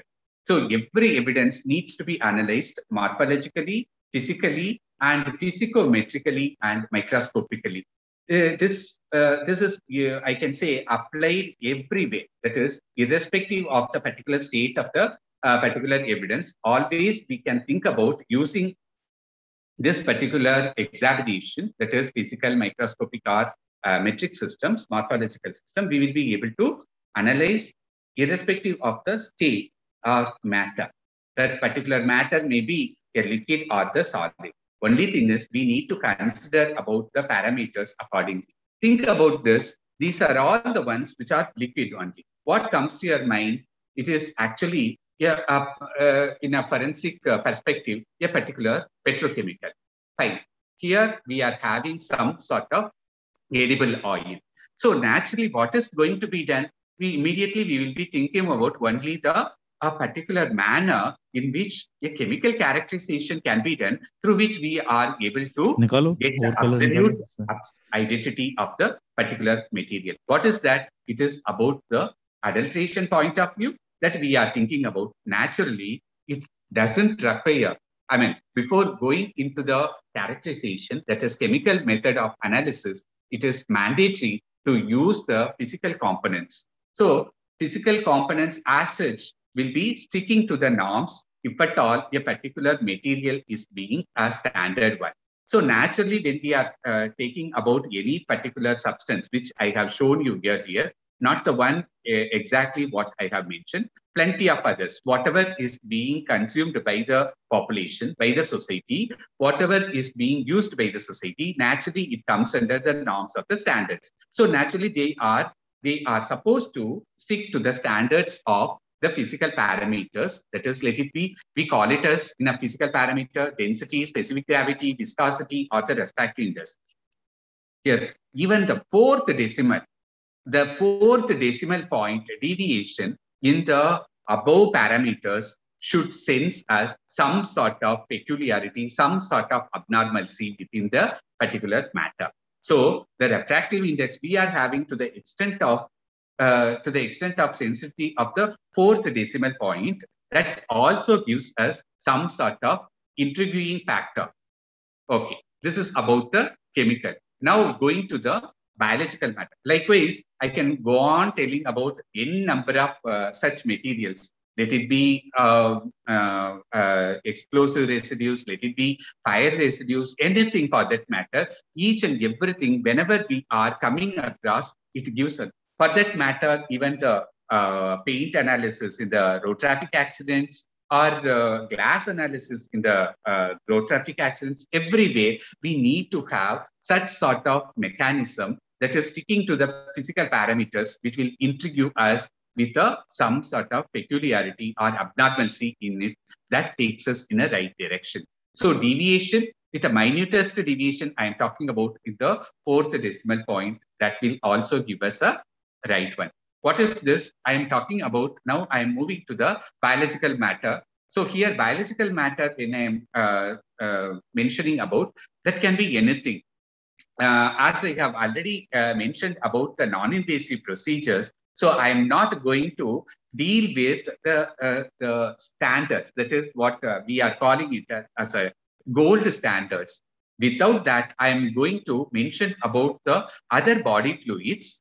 Hope you people can understand about the body fluids which I am talking about than the blood. That is the saliva, sweat, and other body fluids, whatever we are coming across without any particular invasive procedures we are following.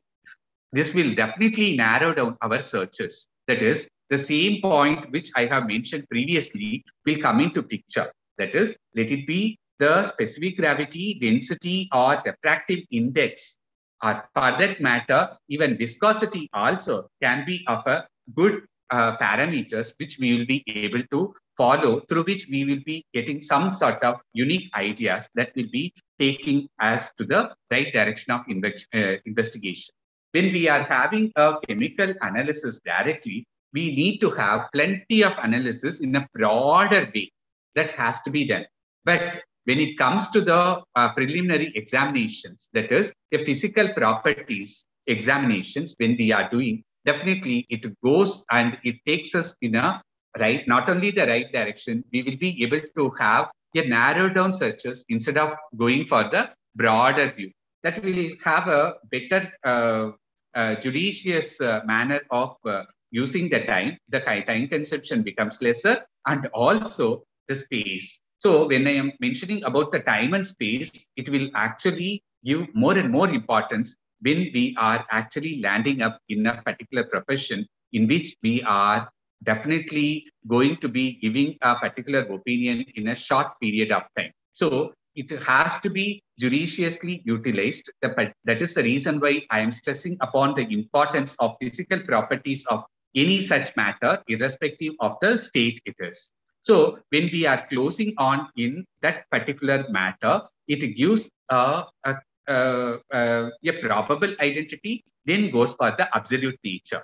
So here, when I mentioned about these biological fluids, it takes us to the right direction of identification. That is, I can mention about the gender, ages, habits, lifestyle, occupation, exposure, and diseases. These are the ones which will be giving us some sort of clues when we are following up these physical properties of whatever has been mentioned earlier. That is, just based on a particular deviation in the particular parameter gives us a clue about a gender, even for that matter, a age, habits, lifestyle, occupation, exposure, and even to certain extent, disease also. Okay, in that case, I had to include one more thing, that is race part, which will be mentioning you later. Okay, now when we are talking about the non-destructive procedures and non-invasive methods, I have already mentioned about the non-invasive parameters which we are using. Now the non-destructive procedures, when we are coming across, obviously on-hand available ones are the microscopy. Of course, we have got a sophistication when it comes to the ultra-modern techniques we are on hand available. Of course, even I think our ability to the exactly stereo microscopy, and also we are going to mention about the morphological, not only the morphological examination, morphometric examination also can be done. For that matter, sky is the limit. So in this case, I am including every such methodology that we will be able to follow, not only the scanning electron or even the atomic force microscopies also. So that part of the examining, that type of the examination definitely take us to a greater extent that we will be able to characterize them. Both surface analysis we are doing, and also we are going to the extent of mineral analysis. So in that case, we will be able to have a better approach, whatever has been mentioned previously.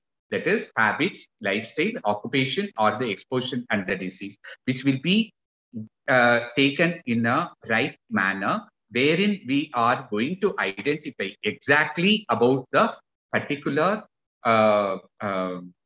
methodology and also the identification protocols that has to be followed based on the macro and micro minerals. Let it be essential minerals, what we are talking about, which we will be able to go to a extent of standard deviations. When it deviates from the standards, naturally it will be prompting us to go to the extent of mentioning about their occupation, exposure, disease, or the lifestyle and the habits. So this can be done with the whatever the microscopic examination which I was talking about. Then X-ray fluorescence techniques also available.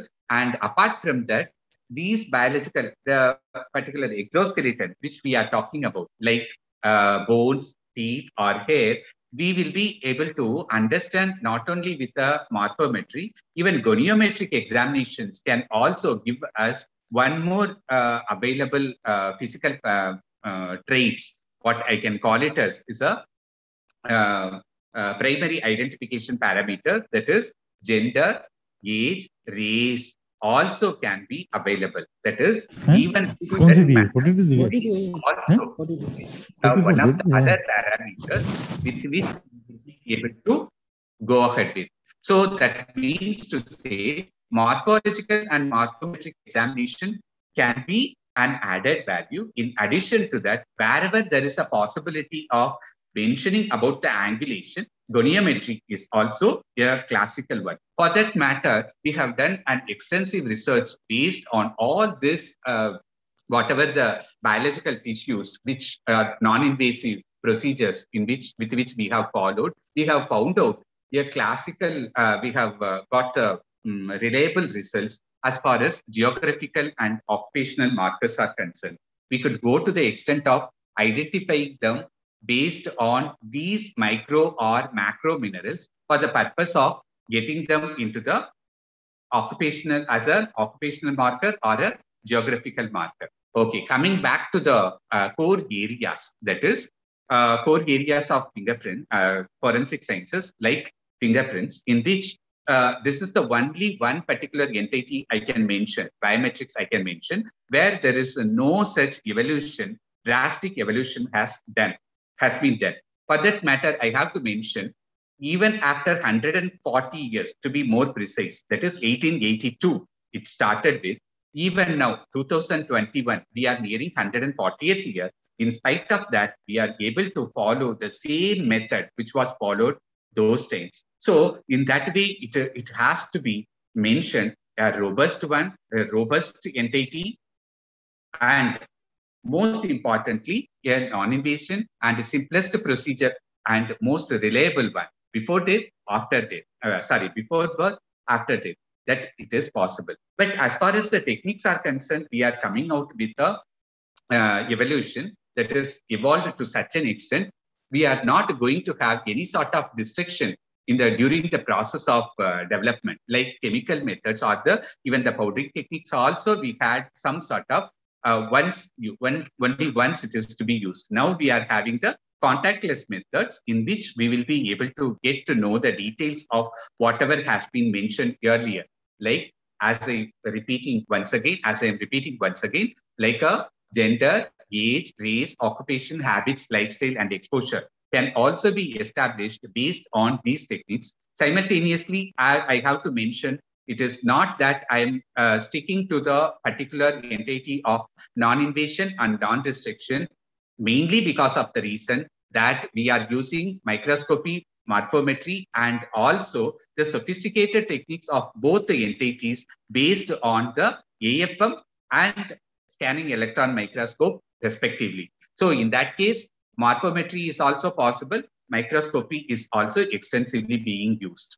Next one, I have to mention about other core area of forensic sciences, like document examination. Even here, we are sticking to the method of non-invasion and non-restriction based on the procedures such as ESDA and VSC, which are all sophistication of late, we are having all sorts of electromagnetic radiations, which are classically being used in a judicious manner for the purpose of establishing the authenticity and also any sort of forgery that has been mentioned, that has been found to be established.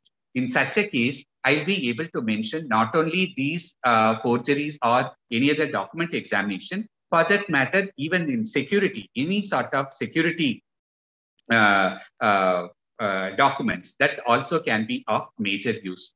Next one, I have to move ahead with another core area, that is ballistics. Ballistics is, as all we know, that it is a study of the firearms in which we are going to identify, our duty is to identify the particular range, perpetrator, identifying the perpetrator also, and the direction and the distance at which it has been fired from.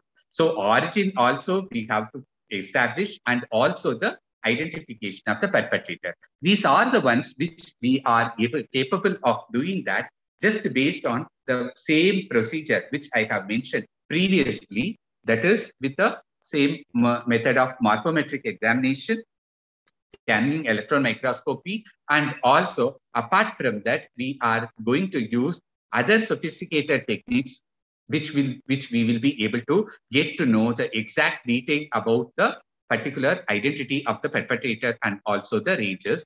As I have been mentioning about, not to have any sort of chemical intervention or destructive procedures we are going to follow as far as the residual analysis is concerned.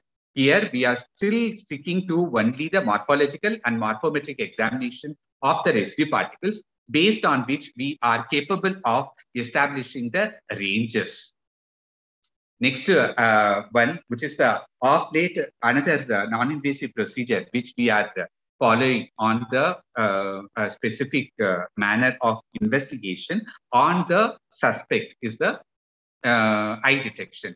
Because our Vice Chancellor sir has mentioned about the psychological examination based on the physiological parameters, deviation in the physiological parameters for the purpose of detection of deception. Now, the same way, even not even subjecting them to any such sort of physiological parameters to be established, here we are going to establish the deviation just based on the eye tracking mechanism.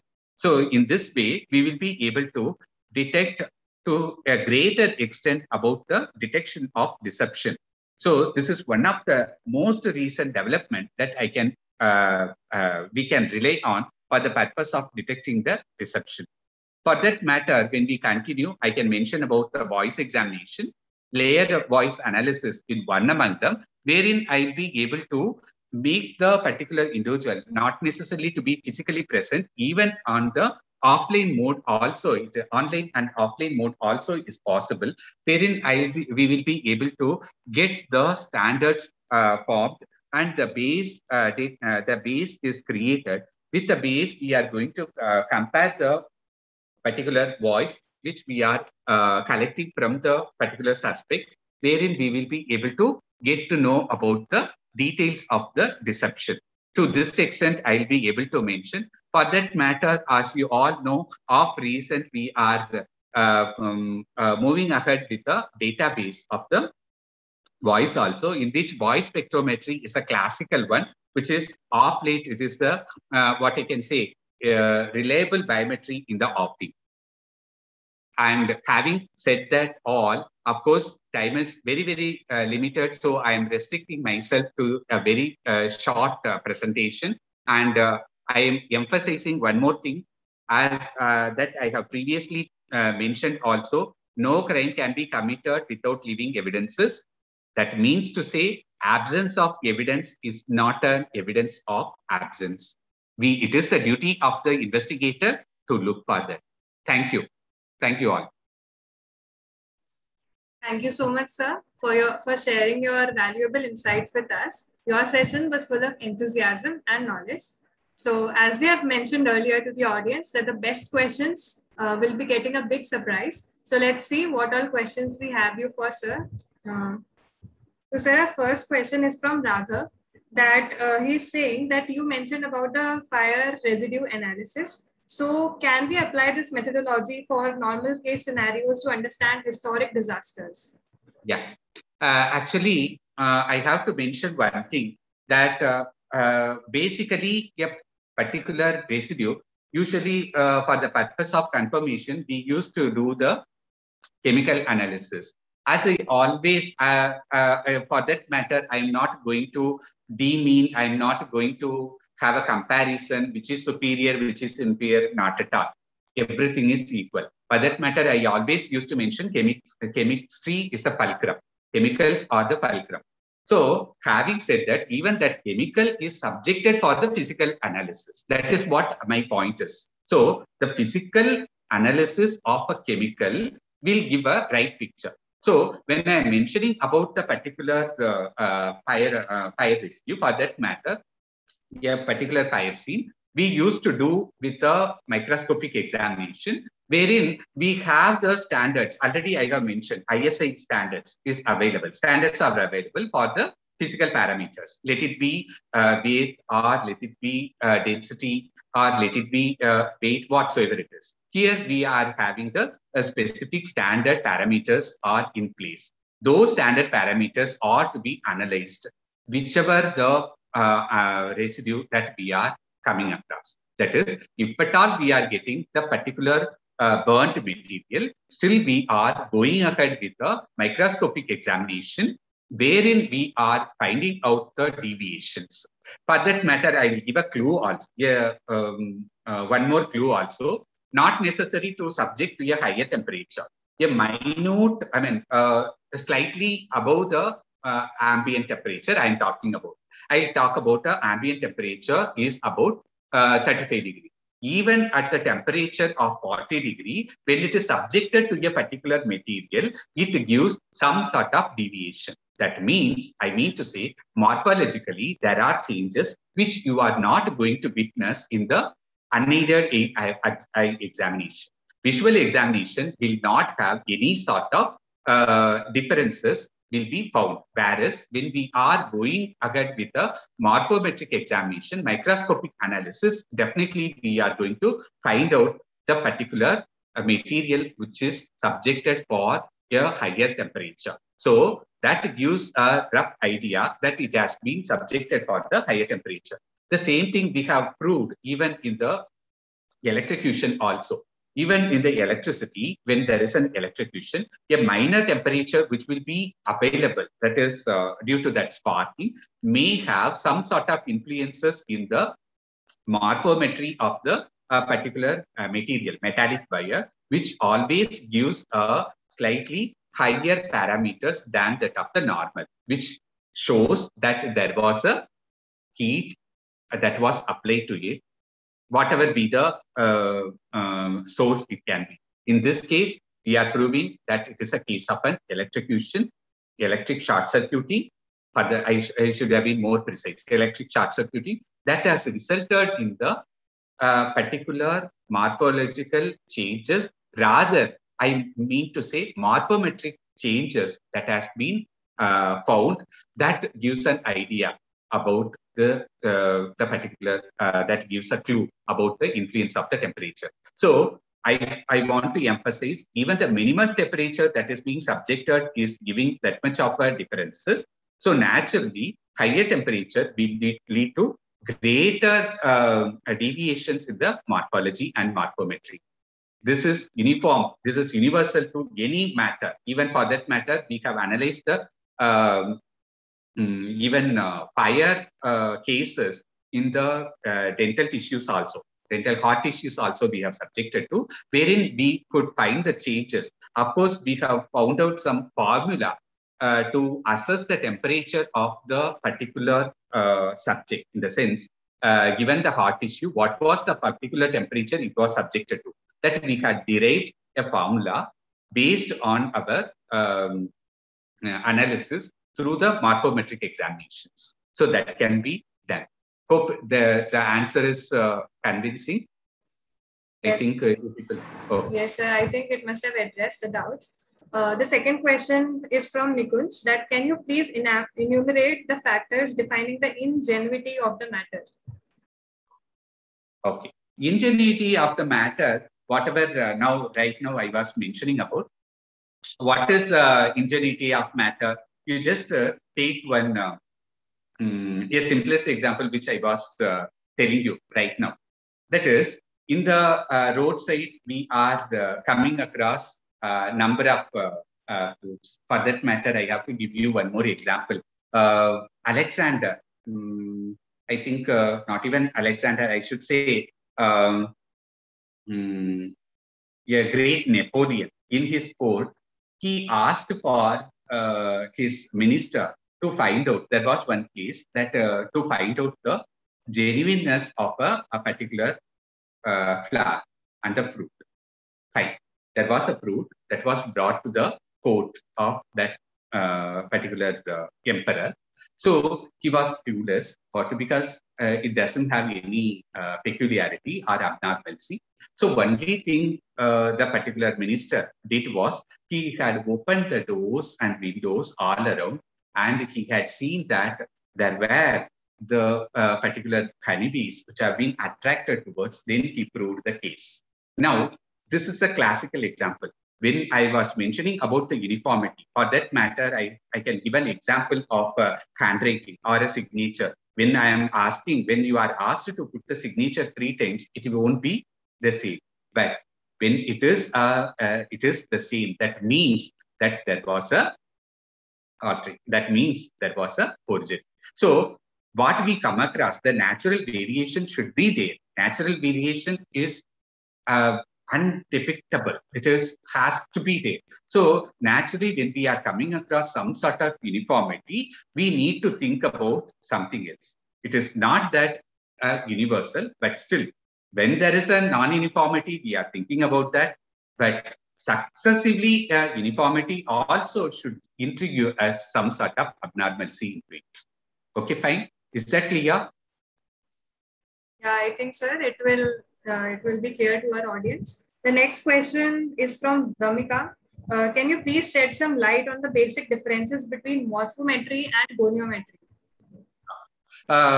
Actually, I should say a simplest example I can quote is that because dental heart tissues, that is, when we have studied about the dental heart tissue, you can find classical canines.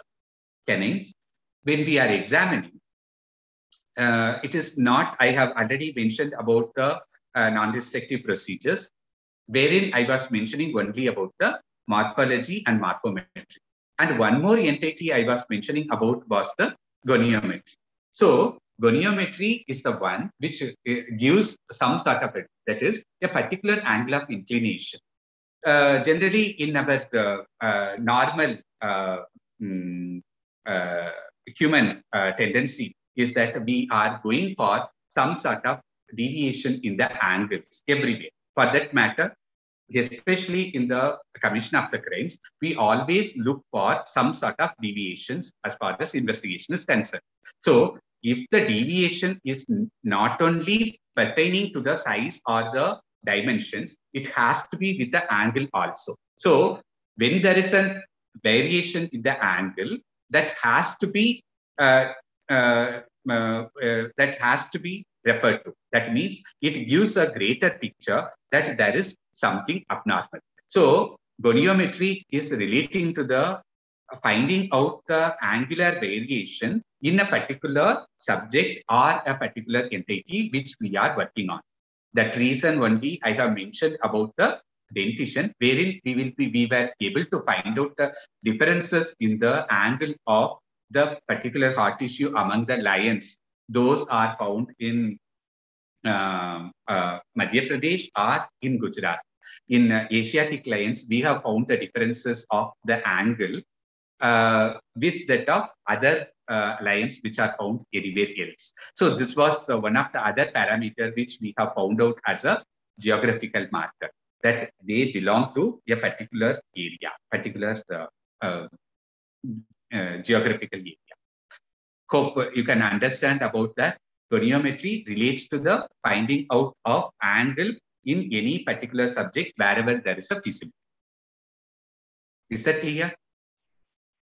Thank you so much, sir.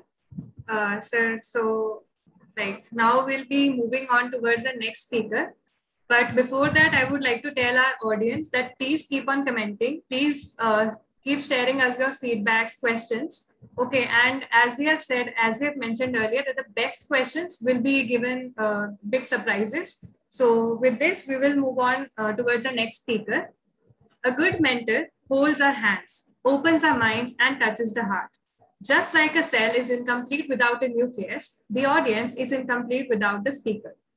The next intriguing lecture will be delivered by Dr. Bhargav Patel, sir, who is a well-qualified and technically proficient academician with more than 10 years of research and teaching experience. His expertise include molecular diagnostics and microbiology, lab and field research work, data collection, analysis, and project management. Currently, he is an assistant professor of senior scale in the forensic biotechnology at National Forensic Sciences University, India. His research areas include forensic genetics and forensic microbiology. He has been deputed as a resource person at several national and international laboratories. He has 11 research papers published, along with 2 book chapters followed by a patent. He has guided 4 PhD students and 68 MSc dissertations. He is also the member of Biotech Research Society of India, Indian Science Congress, and Indian Society for Human Genetics. He is currently working on 2 active research projects.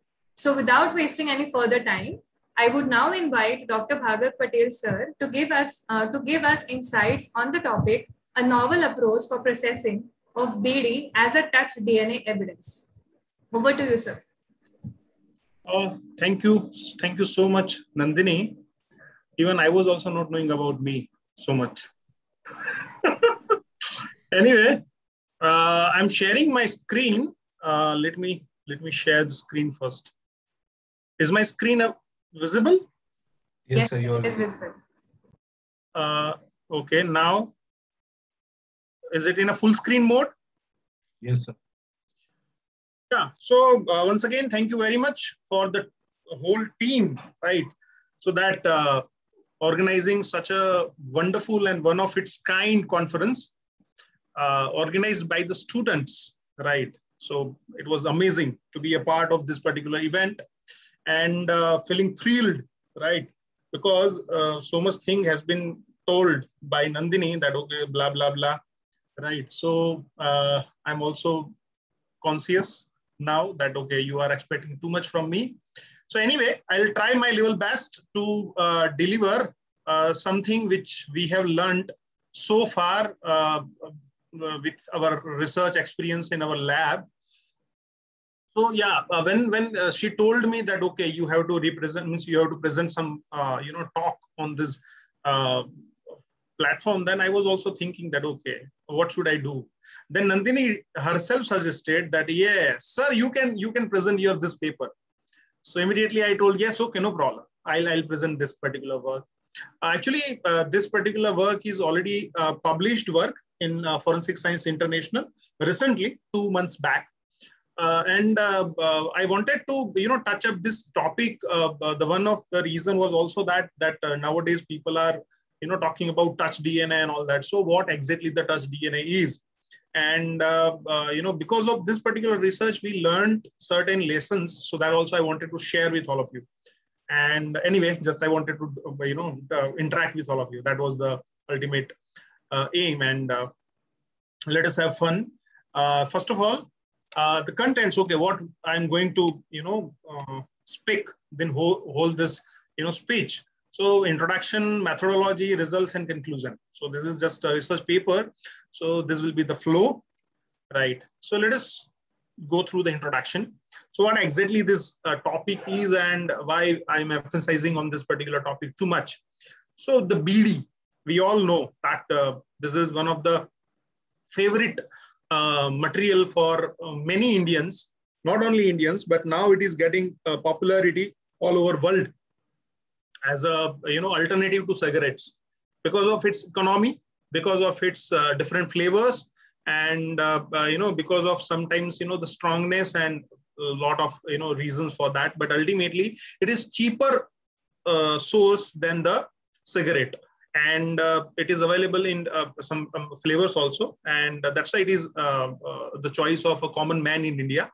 And now, because of this, BD there are lots of reports that how smoking kills. We know that, right? But smoking can lead to you in jail also.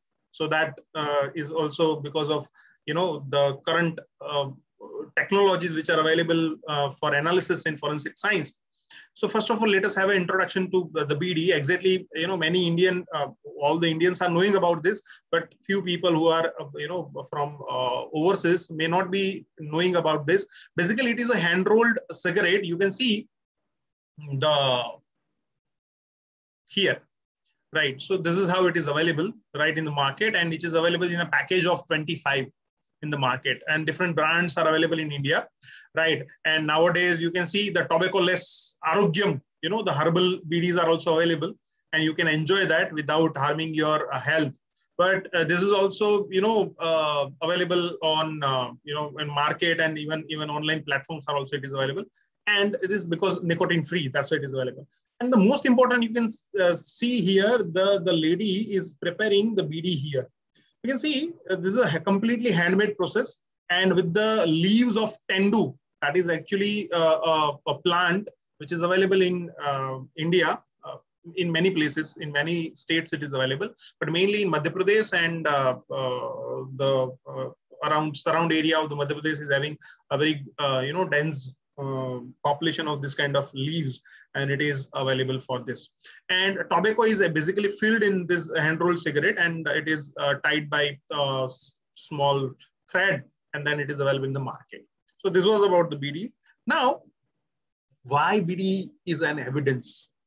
So this is, I've just given one report from Times of India published on 29th December in 2019. This particular report is from Gandhinagar FSL lab. Basically, they caught one person based on the spit and based on this BD. So at that time, actually, this particular BD, the saliva which is available on the BD is a source of DNA, basically. And of course, it is utilized by forensic experts also. But the problem is, whenever you are encountering such kind of evidences, so to get the DNA out of this particular stuff is somewhat challenging. The reason is because it is having, you can say tobacco inside that. Apart from that, whenever the persons are smoking the BD at that time, the tar material, which is also coming into the filter. Actually, this particularly BD is filterless. So the tar material is coming into in the filter of cigarette, but here the tar material is directly collected at the end of the BD. That is also one thing, one reason. And another thing is temperature. So temperature is also affecting, the quality of DNA on that. So because of this, whenever this BD is processed, basically it is considered to be a not good evidence, right? Because cigarette butt is already popular. And recently, people have recognized the importance of this particular BD stuff as an evidence. Okay. So as an evidence, it is really, wonderful evidence, because see, many a time when the crime has happened in, you can say jungles or many some areas where, or you can say a properly organized crime is there, definitely people are having such kind of, habits. And that's why they will, leave such kind of evidences on the crime scene, and it can be utilized for analysis. Now, let us have an anatomy of BD, right? What exactly, how, you can see this is approximately 6 to 7 centimeter long, BD, which is, if you break it, it is having tobacco inside that. And whenever you are finding on the crime scene, you will find this particular BD stub, which is having, the end part of the BD, and you can say the burn part of the BD, mostly you are having, right? So this is how you are going to get on the crime scene. So how this particular is very important as a, DNA evidence. So let us, explore that particular part. So exactly what is the source of DNA on BD? So the epithelial cells, right? Basically, they are derived from the lips and the fingers of the smoker who is smoking that BD. Right. And those cells are basically get entrapped onto the surface of the BD, that, stub part. and saliva, which is coming continuously into the, that end part because of the capillary action also. And continuously you are, puffing that particular BD, and at that time, you are depositing your salival cells. And apart from that, epithelial cells from your both the lips, lips, upper lips and lower lips both. And this is the basically source of DNA. And not only, few cells, but hundreds and thousands of cells are available on the BD, right? I'll show you the data, what exactly we got is. You can see now next. What were the objectives when we planned this study? So that first we wanted to, optimize an innovative cell elution step to get epithelial cells free from BD components. The main problem was to get the DNA without any kind of inhibitors, without any kind of tobacco material and all that. So how can we do that? So we thought of that, okay, why can't we, isolate the cells first and then wash them properly and then extract the DNA. So that we thought that, okay, it should work. And then it worked basically. Then we wanted to optimize the cell elution buffer. So there are lots of, detergents which are available to get, those cells into your buffer. So basically when the cells are, attached onto the tendule leaves, which is there. So if you want to get those cells, you have to wash it with some detergents. Right. But at the same time, the concentration of detergent is also need to be optimized, because if you will take the higher concentration, the cells will immediately get lysed. That also we don't want. So immediately, the optimum concentration should be there so that we can get the cells intact, and then later on we can wash them and properly we can process for the DNA extraction. And then to get rid of PCR inhibitors, which generally are co-extracted with the, cigarette butt and BD butt.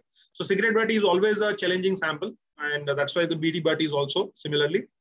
And to evaluate the DNA yield and quality of STR profile and mitochondrial DNA analysis. So what exactly we, for example, if we are getting the DNA, but exactly why we are getting this DNA? To get the STR profiling or to do the mitochondrial DNA analysis. So we wanted to ultimately know how much quantity and how much quality of, how quality of DNA we are getting out of that. So we wanted to check. So what methodology was, applied? So you can see here we tested two cell elution buffer. Actually, a small study was already carried out by one dissertation students. Lakshita was there, right? She was our previous students, senior. So SDS and Twin 20 gave very good results. So that's why she already optimized the concentration and everything. So we wanted to just test that with this BD stuff. And then direct lysis. So we wanted to compare the cell elution method as compared to, you can say, directly cell lysis, so directly BD lysis. So basically what happens whenever you are getting the cigarette butt on the crime scene, forensic analysts are doing what exactly they are doing. They are cutting the butts into two parts. One part, they will take it for the DNA extraction. And then that directly they are adding into the lysis reagents, right? And then directly getting the DNA. But in that case, what exactly is happening, that co-extraction of the material is other materials, which are PCR inhibitors, tar and phenolic compounds and lot many other, which are chemical compounds present in tobacco and tobacco smoke. So they are also getting co-extracted. So we wanted to, get rid of that. And that's why we approached, with this particular, innovative washing step we added. Then DNA extraction methods, we wanted to compare the DNA extraction method as well. That, see, popularly, people are using directly the kit-based method in the forensic scenario, but even the phenolchloroform organic extraction, the gold standard of DNA extraction, is still utilized. So we wanted to compare with exactly we are getting good DNA quantity or quality or not. So we compared these two techniques. Of course, DNA quantification was done by Trio DNA quantification kit, which is a well-known kit for DNA quantification based on real-time PCR principle. And then finally, we amplified all the DNA with STR amplification kit with global filer PCR amplification, which is having 24 markers inside that. And we evaluated the profiles and everything. So let us see what we got exactly. Before that, yes, this was the innovative cell elution step we employed.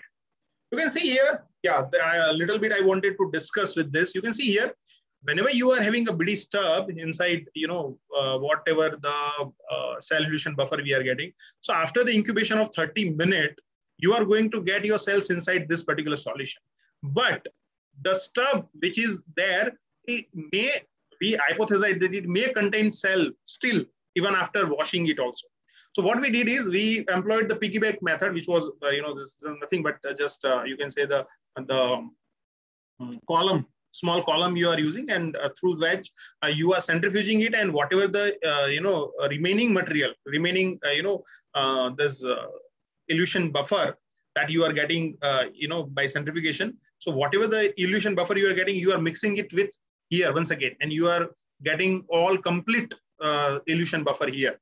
But here you are getting, cell, basically this stub, which is already processed. Now we thought that we have extracted the cell, but still we wanted to get, to check whether this particular stub is containing still few more cells or not. Basically, because, on forensic scenario, to get the sample is also very difficult, and to get sample in good quantity, that is, another luxury that is never possible, right? So we wanted to check each and every part. Then after this, you are centrifuging once again at 8,000 RPM, and you are getting a pallet. Basically, this pallet is having a good amount of cells in which we are interested. So this is the main source of DNA.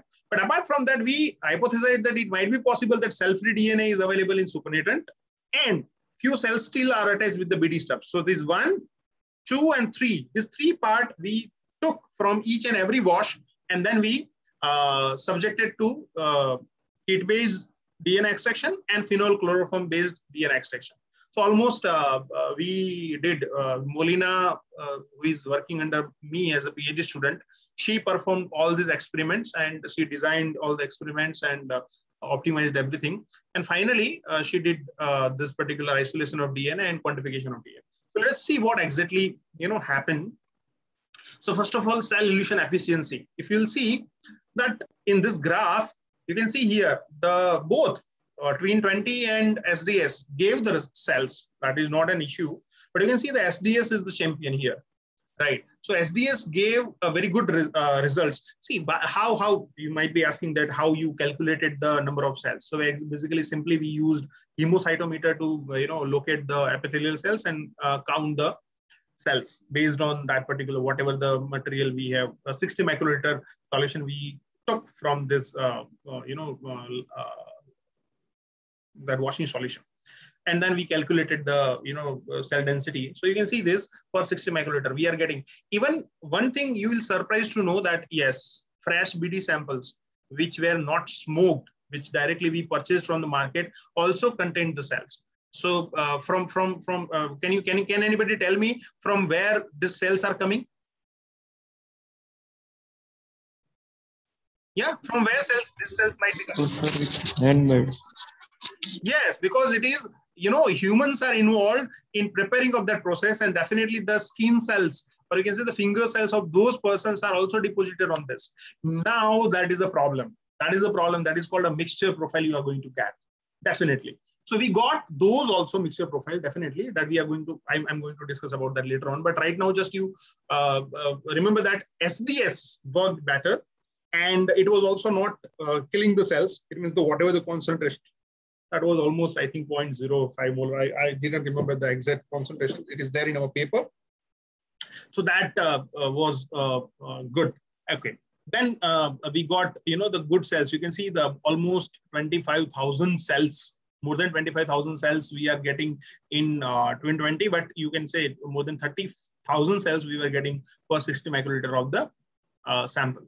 And then after this getting the cells, what exactly happened to the DNA quantity and quality? If you see, so whenever you are using, when you are quantifying DNA using that trio kit, that quantifier trio kit, basically 3 things that particular kit is giving you.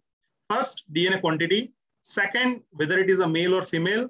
Third, if it is a mixed male and females are mixed, then how much ratio of male and female is this? And fourth thing, yes, it is giving degradation index. How much DNA is degraded? Basically, it is having, the big target and small target. I'm not going in much more detail in that chemistry because it is beyond our discussion. But based on the chemistry, it is having, it can tell you that, okay, how much big chunk of DNA is amplified and how much small chunk of DNA amplified. And based on that ratio, it can tell you that how much DNA is degraded and how much not. Okay, so based on this parameter, when we evaluated, then you can see the eluted cells. I told you that 3 parts we isolated DNA from: eluted cells, process BD stubs, and supernatant. So you can see what happened to eluted cells. So you can see the kit-based method worked, and organic method also worked. But here you can see the degradation index was very much high in organic extraction, what exactly phenylchloroform extraction method is.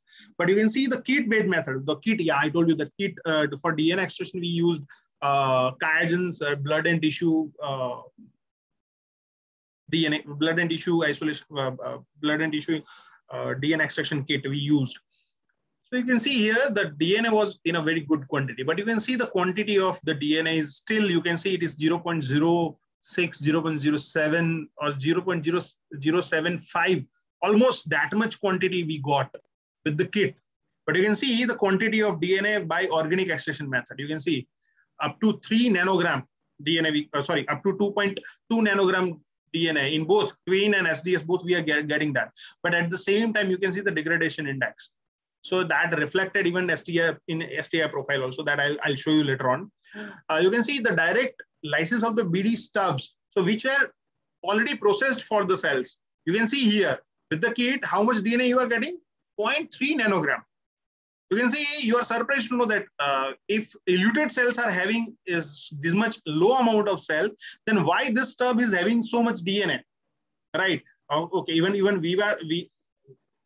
actually, this is the work, we have to analyze the result properly.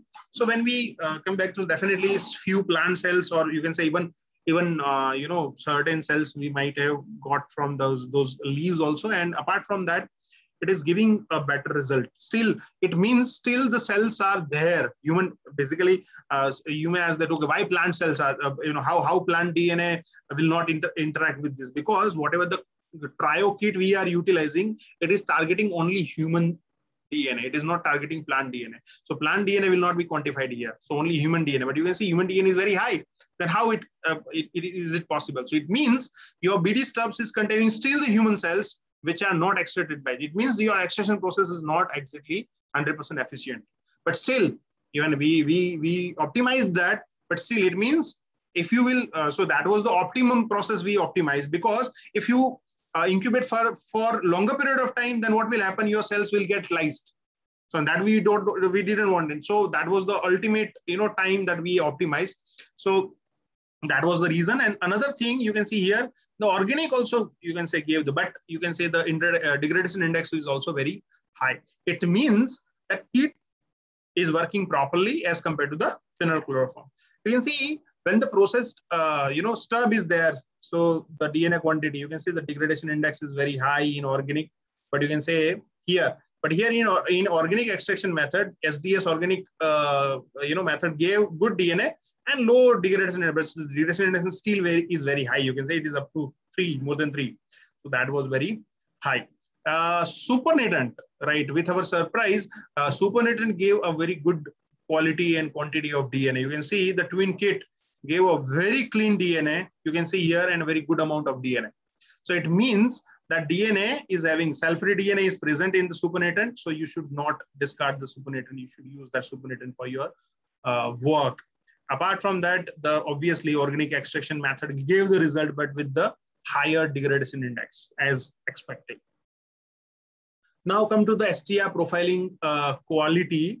So, cell elute and direct lysis. If you compare this particular graph with each other, then you can see here full profile. In case of SDS kit, right, and twin kit, both we were getting, almost 100% to 90% profile from all the samples. I'll tell you that we used 10 samples for each and every category.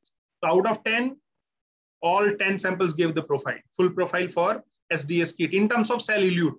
So that was successful, that, okay, if you are washing the cells, you are getting a good profile and perfect profile. Okay. Now you might ask that what happened to those, previously deposited cells? It means the person who has not smoked this particular BD and deposited the cells. Actually, they are called minor profiles.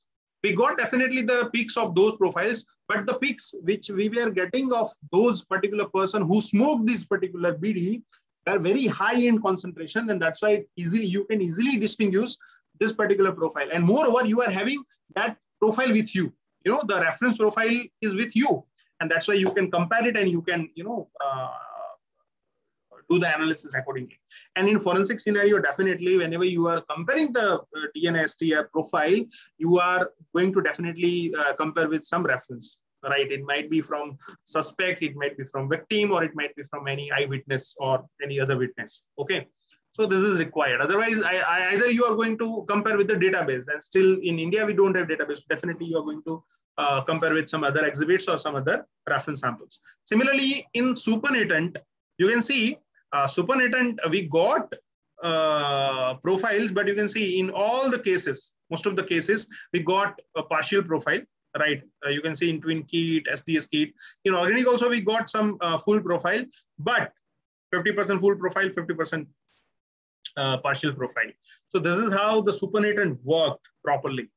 Then process stub. So after the, getting DNA from the process stub, when we subjected to DNA amplification, so, you can see the organic extraction failed completely. You can see 80 to 70% we could not get the profile.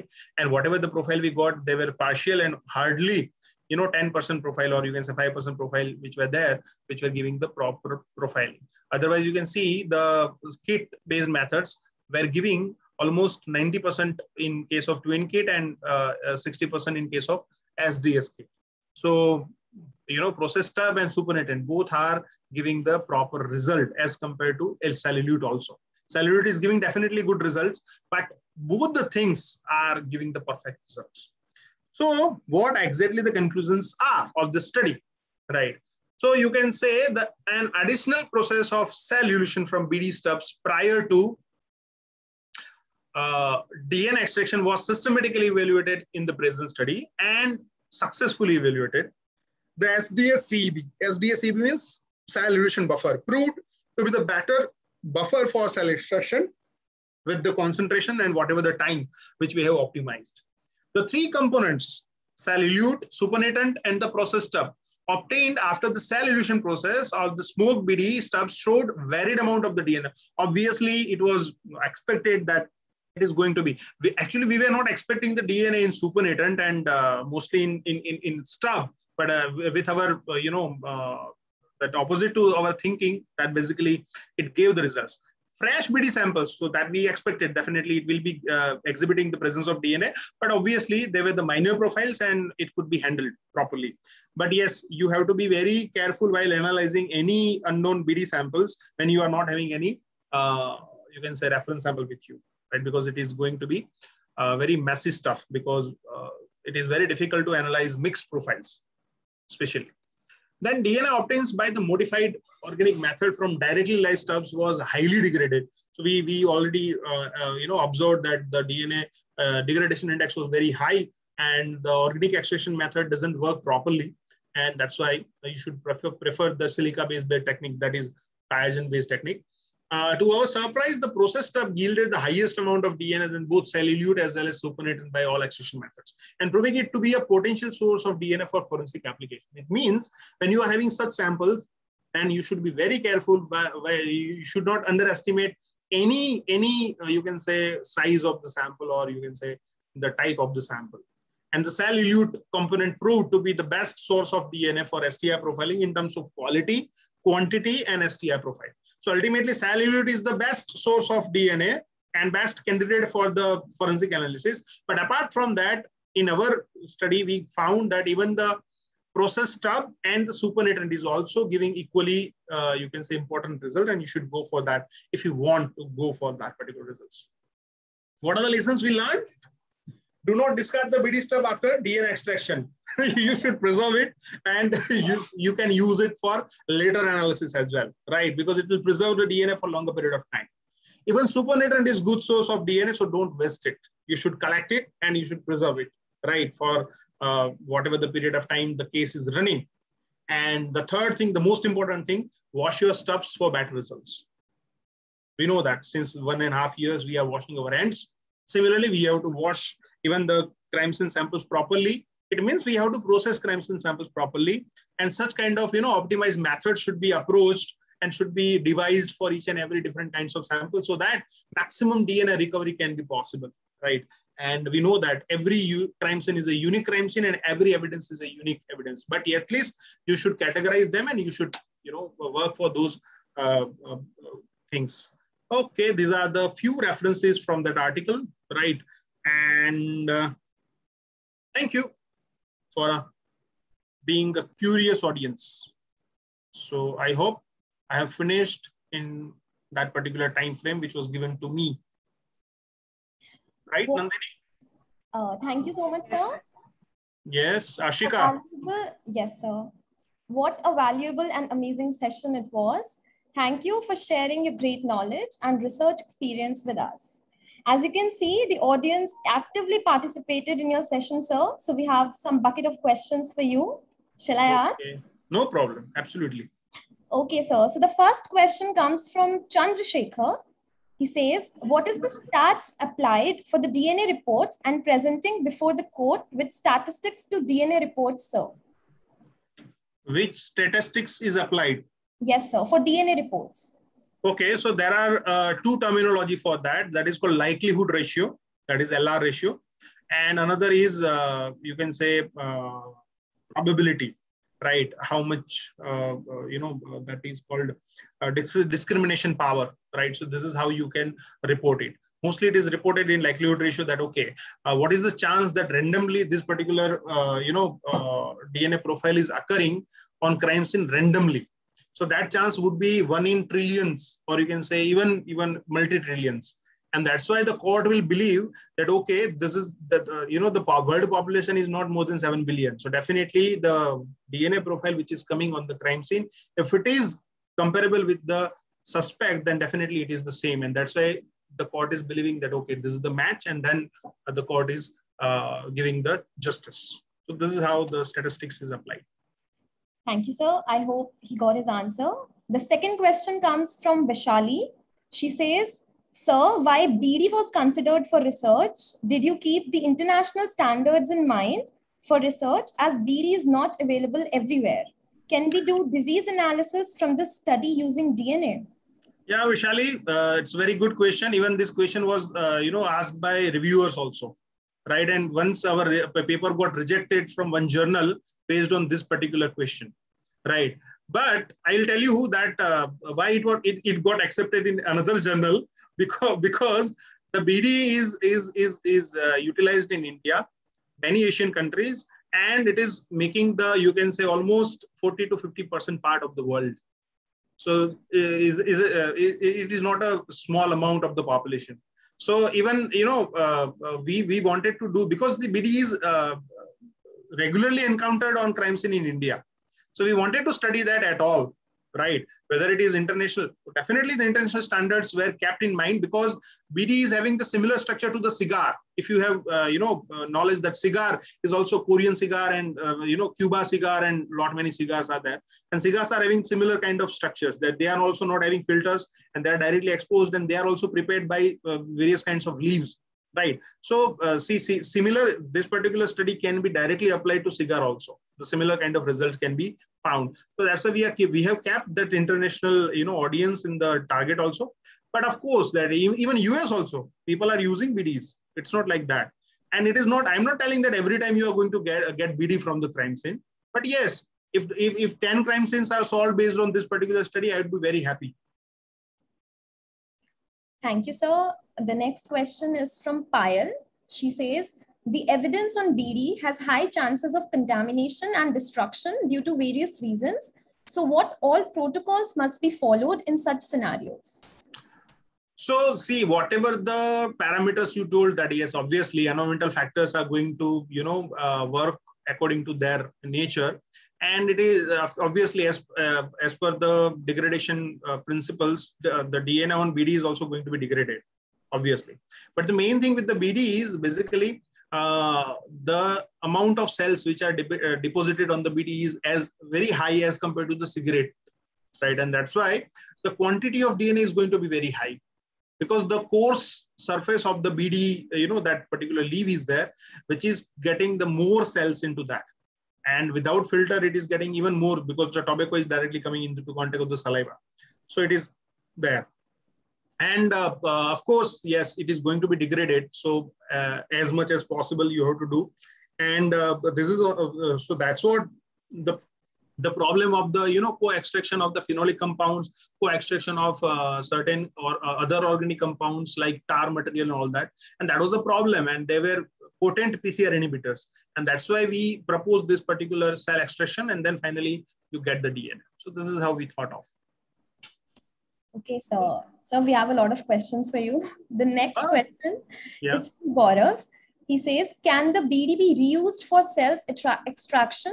Can it be used only once or multiple times? Multiple times. I told you that even you are having 3 components. When you are using it, you are directly getting 3 components. And I'll tell you that after even extraction of the DNA, the BD stub contained the DNA. Right.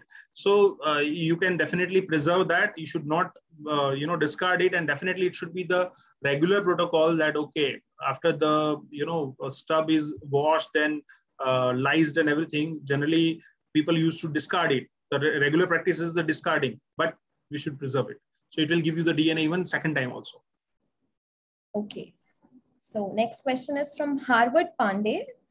SDS being a hazard to human health when exposed, does it impact the cells to be extracted and to what level? Yeah, I told you already in the talk itself that whatever the concentration of SDS we have used is very negligible, right? It's very even 0.00 something millimolar, and that is only just to reduce the surface tension by which the cells are adhered to the BD leaves or tobacco material. Right. And whenever you are using such kind of stuff, then definitely it is not going to be harmful on the cells.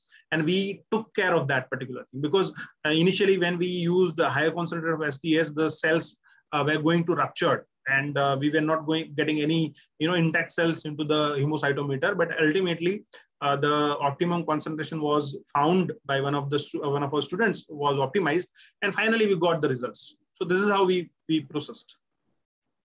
Okay, sir. The last one, Chandrasekhar again asks, without using population data, some are saying not valid before court, sir. What do you say for this?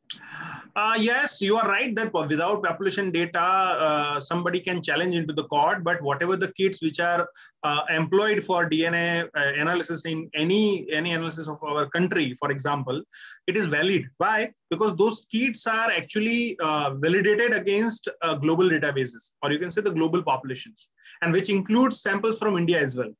Right. So based on that particular statistical calculations, the courts are allowing those particular DNA analysis into the court, right? Because it is valid, it is already validated, it is already, you can say, internal validation, external validation, and developmental validation. It took place, and that's why. But of course, you are right that yes, if you are having a population database of our India, then definitely it is going to help. No matter, even people are using Indian database as well, because many population data articles research articles are available on the databases like PubMed Central and many research journals, and the forensic scientists are aware of that, and they are utilizing those frequency tables and statistics for their internal calculations. So that is not a big deal to prove into the court. Okay, sir. So the last question is from Ratna Nicholas. She says, even though we have a sample of DNA, but we didn't find perfect matching suspect of the DNA, how does the case get solved? If the DNA database is not there, then definitely it is going to be a cold case, right? Because if you don't have any suspect with you, you don't have any choice, right? But yes, one more thing can be done, because nowadays the extra analysis can be done. So you can see if the court is allowing that, you can ask for extra analysis of mitochondrial DNA. So you can go for maternal lineage analysis, whether it exactly the origin of that particular thing is in Indian or African origin, or apart from that, you can go for phenotypic characteristics, which is still the advanced technology, and still it is debatable whether it is admissible or not. In US and Europe, people have already started to admit into the court, and many cases were already convicted based on this particular analysis, that phenotypic characteristics. You can know the hair color, eye color of that person if it is not available. So based on that, you can have lead. You cannot have the complete personal identification, but you can have lead. Okay, that you can filter the leads. you can go with this particular things. So this is how you can go. I once again thank you so much, sir. I'm sure your answers must have addressed the doubts of our audience. Thank you very much. Okay, so anything else? And I think lunch must be waiting for you, or I don't know what is the next.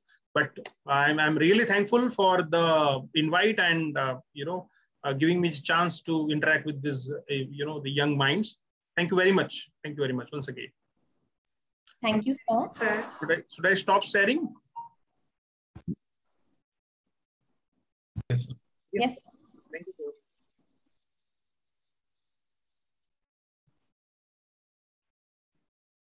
Audience, we are looking forward to hear more from you regarding your views on the event. The best comments will be awarded with a surprise, which will be revealed later at the end of the event. So keep commenting and stay tuned with us. Moving on to our next national speaker. As rightly quoted by Paracelsus, the father of toxicology, all substances are poisons. There is none which is not a poison. The right dose differentiates a poison from a remedy. In the same way, the right direction coming from the right person can lead to a pathway filled with immense possibilities. One such renowned personality in the field of toxicology that we have amongst us is none other than Dr. Rakhi Agarwal ma'am. So ladies and gentlemen, I'm very much delighted to invite amongst us Dr. Rakhi Agarwal ma'am, who holds more than 17 years of professional experience, including about 12 years of academic experience in the field of toxicology. She is currently serving as an associate professor at National Forensic Sciences University since university inception, that is July 2009. She has received many prestigious awards, honors, and fellowships. She has to her credit 27 publications in peer-reviewed international as well as national journals, 1 patents, and 2 articles. She has guided several research fellows, and some fellows have been awarded PhD degree from India and overseas. She has been working as a reviewer for many journals of Elsevier, etc. She is a life member of various professional bodies in India and a full member of Society of Toxicology USA. Today, we feel very grateful to gain useful insights from you, ma'am, for delivering an expert talk titled Amalgam of Forensic and Clinical Toxicology, Need of the Hour. Over to you, ma'am.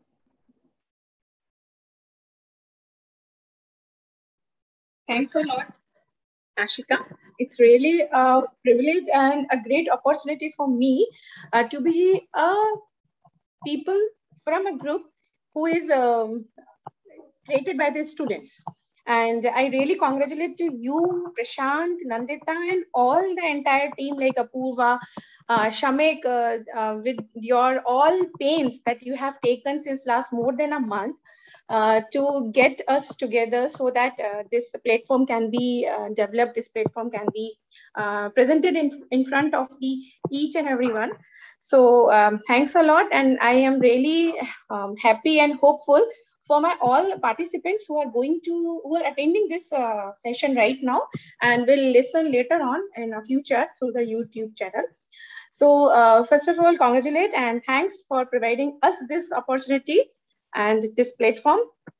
Thank you. So without taking much more time, I just have some technical difficulty because I'm unable to connect my laptop or the system with university network. So this is, I am using my own tablet with my own network connectivity. So can you give me a 5 minutes or 2 to 3 minutes, just I connect my PPT and then I can be presented. Sure, ma'am, sure.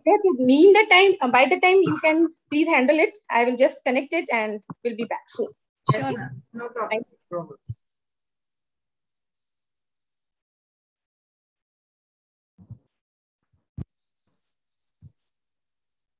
So we have a question for our audience here. By the time ma'am connects, we can ask this to the audience. Just imagine you are given a situation where environmental situation is there and a lot of death has been occurred. Okay. So what do you think? What is the essential factor that can cause toxicity in those individuals were exposed to a toxic environment, whether it is the dose, the time it was being exposed, or both the factors as a whole with the individual's age. So let's wait for the comments. And guys, I'm waiting for your answers. Let's see who can answer the best and with a good explanation. And stay tuned because there are a lot of surprises for you guys. So the best answers, best questions are going to get something valuable and valuable memories to take away.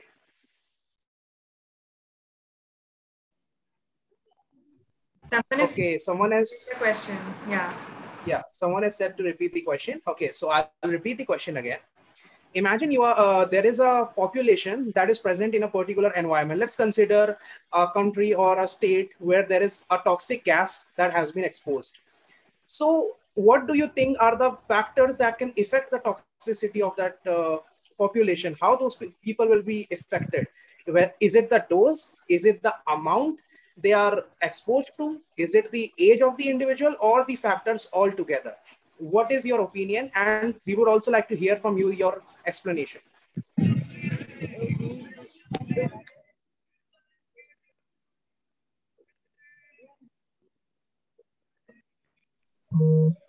So I think ma'am has connected her presentation. Yes. We can answer, we can take the answers after the presentation. So guys, start commenting the answers to this question. And also, ma'am is here now. Thank you, Prashant, for handling the session so far. And it's really a great. So I have already told this, and this is the empowering forensic science. And I'm happy to tell you that after the talk, I got a call from our Honorable Vice Chancellor, sir, and he again congratulated to the entire team, and he has sending his wishes for the all participants, and particularly for those who are looking for the going in the future for the forensic science courses or the programs. So we extend our best wishes to each and everyone, those who are interested to join this future.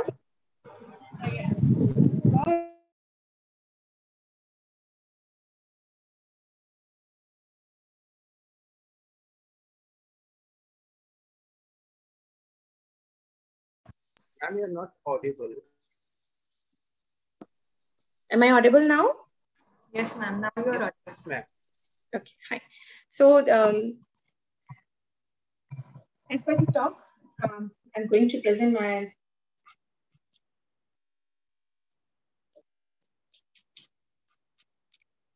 so this is the amalgam of forensic and clinical toxicology, which is actually a need of the hour. Basically, what is forensic science? If we will go through it, so this is the thing that is related to the public, which is coming into the public discussion that is relevant, more define the forensic definition, which is relating to, used in, or suitable to the court of law. And forensic science is the application of science to criminal and the civil law during the criminal investigation, governed by the legal standards of admissible evidences and criminal procedures. So forensic scientist, the term when we focus about the forensic science, so if something unnatural happened, as Dr. Rajesh Babu sir told very clearly, so in that situation, we have to investigate that what was the reason for that. And once we identified what was the reason, then we have to know that who did it. So the forensic science starts with the question, what happened? That what happened means what unnatural happened. And afterwards, after that unnatural happening, who is the victim? That is the first thing, which is generally 99.9% cases which is available. The available thing, which is the missing, the non-available thing or the missing thing, is who did it. So who did it means we have to identify the suspect, then we have to identify the culprit, and finally, with the help of the all forensic investigating steps, there should be a punishment to the criminal so that the justice can be given. So this is the overall scenario, or this is the overall motive of the forensic science, and particularly the science that is dealing with the scientific application, knowledge, or the instrumentation or the technology, so that the justice can be provided, so that the help can be given to the jurisdiction process so that the criminal can be caught and the punishment can be provided. As a result, the society can be the crime-free. So this whole responsibility depends upon the forensic scientist. So forensic scientists collect, preserve, and analyze the scientific evidences during the course of the investigation. So we people are dealing with the investigating point of view, that our duty may be at the crime scene, as from the slide. We can have to go and we have to collect the evidences from there, and we can be in the laboratory. Another role can be to be in a laboratory to perform the analysis, to execute, to work with the sample. And also, as Dr. Bhargav Patel sir told, that for the development or the latest advancement in the field of the forensic science, we need research also. So we have to do R&D, so that there will be a new methodology, there will be a new type of the technologies through which the criminal or the chain of the custody, through which the entire procedure can be established and the criminal can be, or suspected can be, caught. So this whole is a forensic science, where starting we have to find out the answer of the question, that what happened, and second, how it happened, and third, who did it. So these are the three questions that we have to have the answers for that. So particularly, if we will talk about the forensic science in a broader way, so these are the thrust area of the forensic science earlier, but with the advantages of the society, technologies, more anthropogenic development, the face of the crime is also changed, as our Honorable Vice Chancellor sir told. Now we are moving towards the digital phase. Crime are related to the digital world. There we are not having any paper, there we don't have anything that is physically present, so that can be happen. But basically, still the cases are related to the such type of the cases, and I am particularly focusing on the cases which is directly related to the human body, which is directly related to the biological system.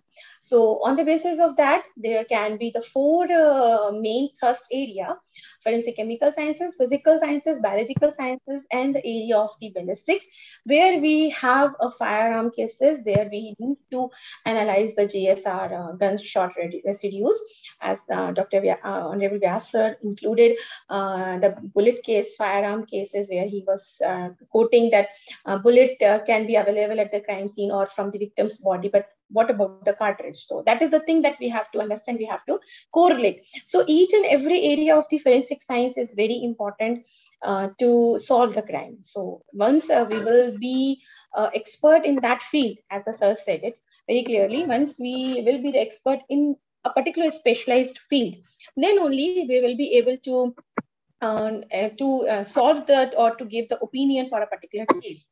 So as a slide representing that we have a forensic toxicology, environmental and analytical toxicology, clinical toxicology, narcotic and psychotropic substances, explosive analysis, and chemical adulteration in the case of the forensic chemical area. While forensic biology, it's somehow obvious related with the human system, forensic biology and serology, and also the wildlife forensics, forensic odontology related to the dentistry, and forensic physical sciences includes the core area of the forensic fingerprints, document examination, then again forensic documents, that is forged documents, soil, paint, ink, glass, polymers, and the fibers, and also the ballistics, that is the GSR. So moving ahead, being a topic related to the topic, and also being a forensic toxicologist, I'm looking forward for the area of the forensic chemistry or the toxicology. So my current topic is more related towards the chemistry and the toxicology, where we have to deal with the substance that is actually can be any chemical or drug. So the difference between the chemical and the drugs, I can understand my audience are aware with that. Here, as in the initial, when she was, Ashika was introducing me, she quoted the statement of the Paracelsus, where she said that everything can act as a poison, a right dose differentiate a poison from the remedy. So very perfect. So once we will understand the chemicals, and once we understand the chemicals and then drugs, and then only we can understand the poison. If anything which is in higher quantity can be a poison for the human being. So yes, as she said, this is already available here. So any substance can be harmful to the living organism if it is administered or if it is come in contact to the body with a high dose. And actually there is no definition for high dose. That depends upon the chemistry of the substance, that depends upon the nature of that particular substance. So any substance which is maybe in any form, solid, liquid or gas, introduced or brought into the contact with any body part will produce ill health or death, can be termed as poison. So moving back to the toxicology. So toxicology is the fundamental science of poison, and this fundamental science of the poison is actually includes each and everything, that is the properties, dose, action, symptoms, and afterwards is its detection. Once it is entered into the human system, its detection, estimation, and then after, if the survival case is there, so how to manage this poisoning case and how to provide treatment to the patient so that life can be saved. So here, actually in this definition, my topic is present, forensic toxicology, because poisoning cases cannot be a natural cases. As Dr. Rajesh Babu sir said, as I also told, that whatever unnatural happening is there, then we have a forensic investigation. So poisoning cases can never be a natural cases. Either they will be accidental, suicidal, or homicidal. Thereafter, some other type cases are also there, miscellaneous cases. But normally, the poisoning cases can be intentional or unintentional. So intentional poisoning cases can come under the category of the homicidal and the suicidal, and unintentional can go to the accidental poisoning cases. So I will tell where I am where I will define the forensic toxicology and the clinical toxicology. But this is the basic definition of the toxicology. So it is a discipline of science dealing with the poisonous substance which on entering the body of the organism cause disturbance in their normal functioning, leading to the harmful effects, and most severe of which may be the death of the organism. So we have already done. So nothing is toxicity is the comparatively, mathematically, it is the comparison between the intensity of the two substances to produce hazard to the living organism. So basically, we can say it is the adverse effect that a substance may produce, and dose is the amount of the substance that gain access to the body and sufficient to cause toxicity. So if you have heard about the potassium cyanide case. So it's an instant poison. A pinch of the potassium cyanide is sufficient to kill the person. Comparatively, if we will talk about the mercury chloride poisoning. So for a mercury chloride, a kilogram quantity is required to kill the person. So that is the dose, but in which quantity and how much quantity is required to harm someone, that depends upon the chemistry of that particular substance, as well as its fate, how that substance converted into the another biotransformed material, that depends upon that particular chemistry. We will discuss that also. So we can say that a dose make the poison. Yeah, this is true. Particularly if any substance, like if you will consider any tablet or the drug that we used to take during our ill health situation, that may be a simple paracetamol, that may be a aspirin, that if we are taking in our ill health situation or not well situation, then it is okay, it's not a poison. But if we are fine and we are taking it, so this may act as a poison. Second thing, if we need only one tablet or 650 milligram, but if double quantity or triple or four or multiple doses has been taken, so this will be poisonous. So the same thing, and apparently non-toxic chemical can be toxic at high dose, or highly toxic chemical can be a life-saving when given in an appropriate dose depending upon the host conditions. So the important is here the host condition. And for an example, we can have the morphine poisoning case or the morphine treatment in case of the advanced cancer stage, where the morphine is given to the patient so that there can be a pain relief, because morphine is one of the most potent analgesic. So once we understood the toxicology, so we have to correlate the toxicology with forensic science. So forensic toxicology is the medical legal aspect of harmful effects of any substance in a living organism. So that living organism can be the animal or the human beings. So it involves the medical aspects, that is the diagnosis and the treatment of the harmful effects of the poisoning, and legal aspects is the information pertaining to the cause of the poisoning cases. So both of them can provide the knowledge, can provide the information through which the case can be solved. So medical aspect important for particularly for the survival cases where the patient is survived and we have to treat it. We have to save the life. So that's why I'm saying this is the need of the hour where the forensic toxicologist as well as the doctors should work together. Not even the forensic toxicologist, I'll say broadly, the toxicologist and the doctors should work together because the toxicologist have a knowledge about the sign and the symptoms, about the fate of the substance inside the body, and they can understand and how to separate it, how to manage the poisoning case, and what type of the antidote can be good for the patient. But for the medical fraternity, for the doctors or for the clinical people, those are aware with particularly symptomatic treatment. They are able, they are well expert for the treatment of the patient as per their symptoms.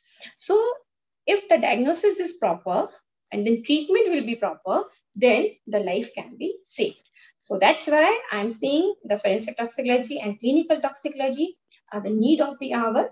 They should work together, and the government are looking forward in this area so that the poisoning cases can be handled by the toxicologist and treated by the doctors. This process is already going on. So is the application of science and the study of the poison to the elucidation of the questions that occur in judicial proceedings. It is the science of detecting and identifying the presence of the drug and the poisons in the body fluids, tissue, and organs. So normally in forensic toxicology, the quantitation is not required, but basically the qualitative and the quantitative analysis of drug or the poison in the biological specimen collected at the crime scene and during autopsy. So collected at the crime scene, that may be the urine, that may be the stool material, that may be the vomit stuff. Apart that, from the crime scene, the traces of the food, the remains of the drinking material, as well as the some wrappers, some tablets, anything which has been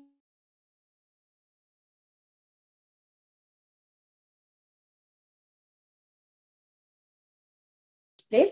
And in that situation, the entire body will be available for the estimation or the detection point of view. So during autopsy, all visceral tissues and biological fluids can be collected. Particularly if there will be any idea about the poisoning case or from the during interrogation or during the question answering session, if there will be a doubt of anything or like there may be a case of the prolonged drug use or prolonged any metal poisoning case. So in that situation, the long bones, the hairs, the nails can also be collected during autopsy. So what was the role? First, when the autopsy done and the sample received at the forensic science laboratory. So the role of the forensic toxicologist to investigate the case, both in the survival stage, like when the person administered something, maybe by self or by someone else, and at the time what was the case history, what was the problem that was encountered, what was the chain of event that recorded at that time. So that all, and as well as if death occurred, so during post-mortem, what informations are available in the post-mortem report. So that all should be thoroughly studied, checked, so that the person who is analyzing, who is now going to analyze the sample, will be able to interpret the results properly.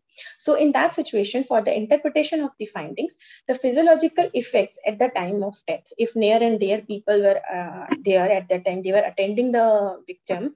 So what is their statement about the physiological effect as well as the behavioral effects of the victim? what is mentioned in the case history, what is mentioned in the FIR. That is important to understand, and so that the results can be interpreted with the correlation, with the correlative study. So this is the most important task, and I can say this is the most crucial task for the forensic toxicologist, to correlate the case with the available information as well as with the instrumental findings. So this is particularly law related to poison, and here I want to say that in the law there is no particular definition for poison. Any substance which is not good for that particular person can act as a poison. So I can say injection of the insulin can act as a poison if it has been given and food has not been provided to the person who is in hyperglycemia condition. Similarly, excessive salt can act as a poison. Even excessive water can act as a poison. So anything which is in high quantity can act as a poison. So there is no particular definition in our law in the section of 284, 299, 304A, 324, and 328 of IPC deal with the offense relating to the administration of the poisonous substances, and intention is an important element in any act. So if there is an intention, that's why I said either the case can be intentional poisoning or unintentional poisoning. Unintentional poisoning, so there was no motive. There was no modus operandi. But in case of the intentional poisoning, there is a modus operandi. There is some motive. That can be the homicidal, that can be the suicidal. So acute definition of poison is not required in law. Administration of any substance with the intention of causing injury or death, and which cause injury or death, is legally sufficient for awarding punishment. Whether the substance is one can be called poison or not, it's not required. So multiple dose of the paracetamol, any simple crocin or anything else, if person is now after the administration of 10 to 20 tablets, the person is not well now, so that drug can be called as a poison for that particular case. So the law does not make any difference between the murder by means of the poison or murder by any other means. So now moving ahead, particular poisoning cases. So this is a very simple representation that you people can also understand. The first figure showing about the any mass food poisoning case or something, some buffet, something is going on, and that food may be contaminated with any chemical, or there may be a microbial growth. So we can say this can be the food poisoning case or poisonous food case. Both the things can happen. As a result, there is a mass poisoning occur. And this is the, if no intention is there in this first case, then we can say this is the accidental poisoning case. This second case is somehow representing a lady which is in her office and have a cup of tea or something, and afterwards she is in this situation. So this case can be generally in a first sight as can be interpreted in terms of the homicidal poisoning case, because something is added in this cup and she took it and she is not well now, she's no more now. So such type of the cases can giving a direct clue, because this is the intentional poisoning case, because she is in a proper way to her office and this tragedy happened. This picture is just simply showing the mode of action or the mode of administration of any substance that can be injected. So here you can see these two are for the oral route of administration. This can be the injection route of the administration, where the substance can be injected to the body system. And here, this is again the poison substance is there, which is administered with this sip in the glass. Some traces are already available, so that can be investigated for the detection. So this is the few just diagrammatic representation that the poisoning cases can be occur in this way. So once such type of the cases occur, so being a forensic toxicologist, we have to analyze the cases in the forensic science laboratory. And for that, first we need the case history. The entire case history, as well as the authority letter from the court that this particular laboratory is now assigned for this particular case.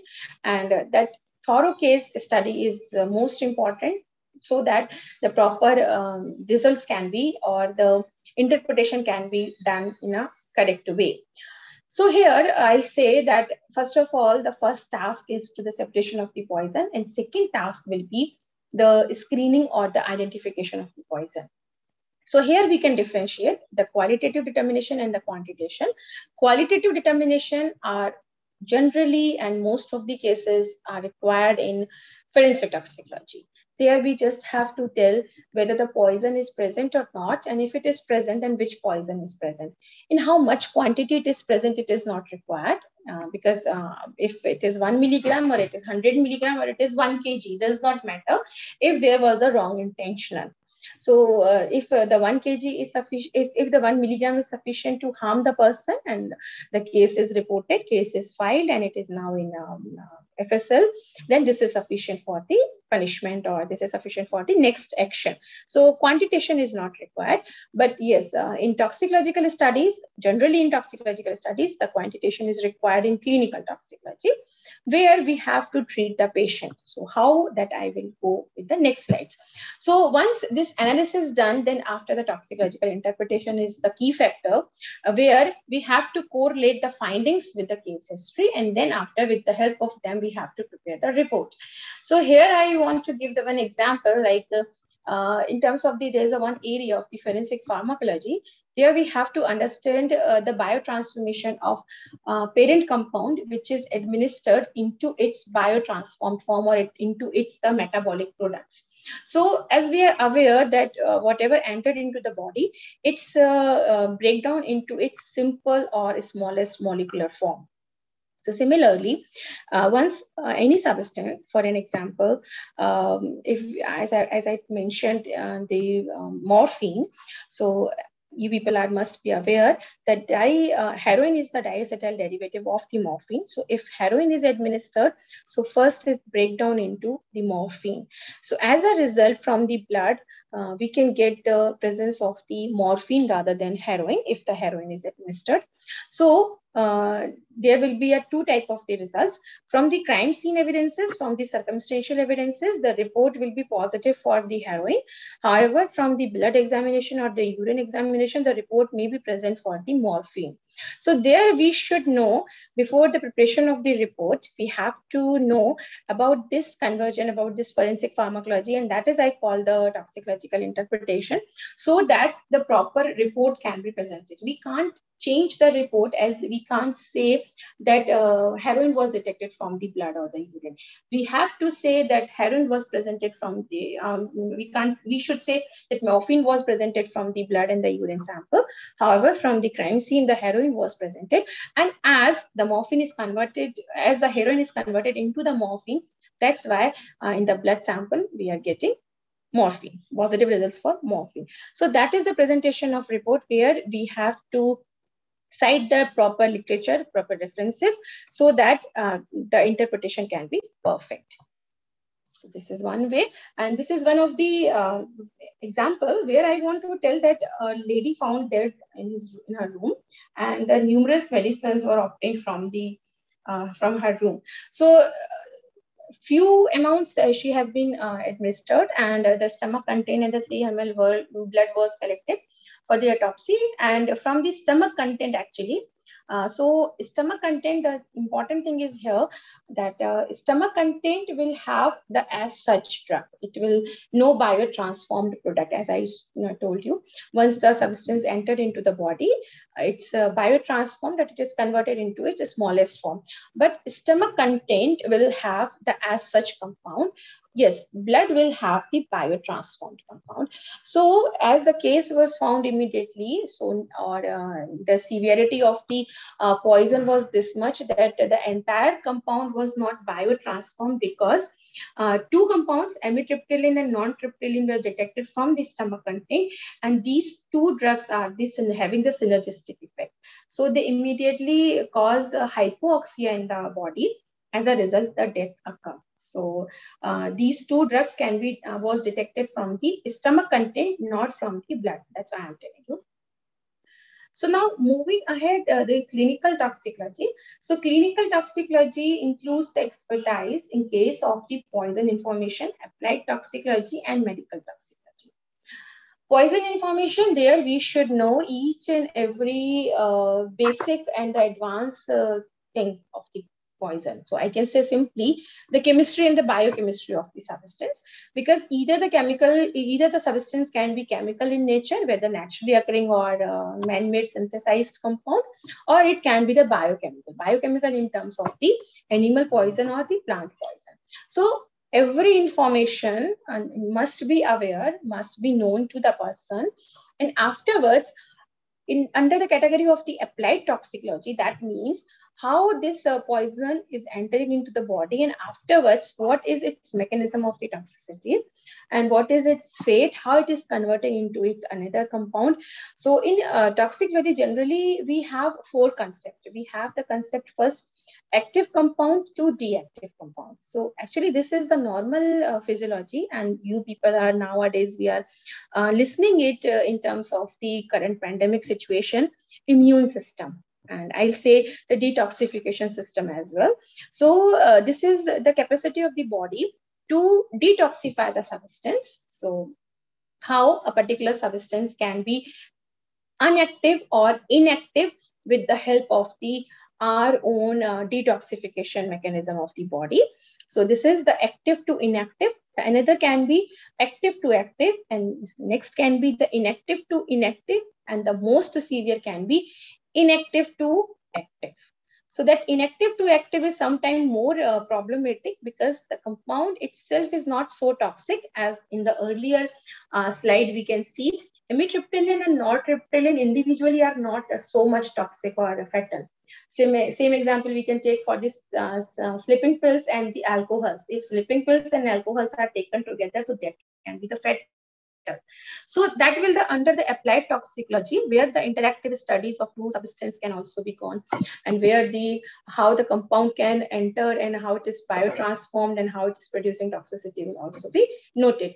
And medical toxicology includes the treatment. So where the proper medication, where the proper therapies that should be applied. So that are listed down.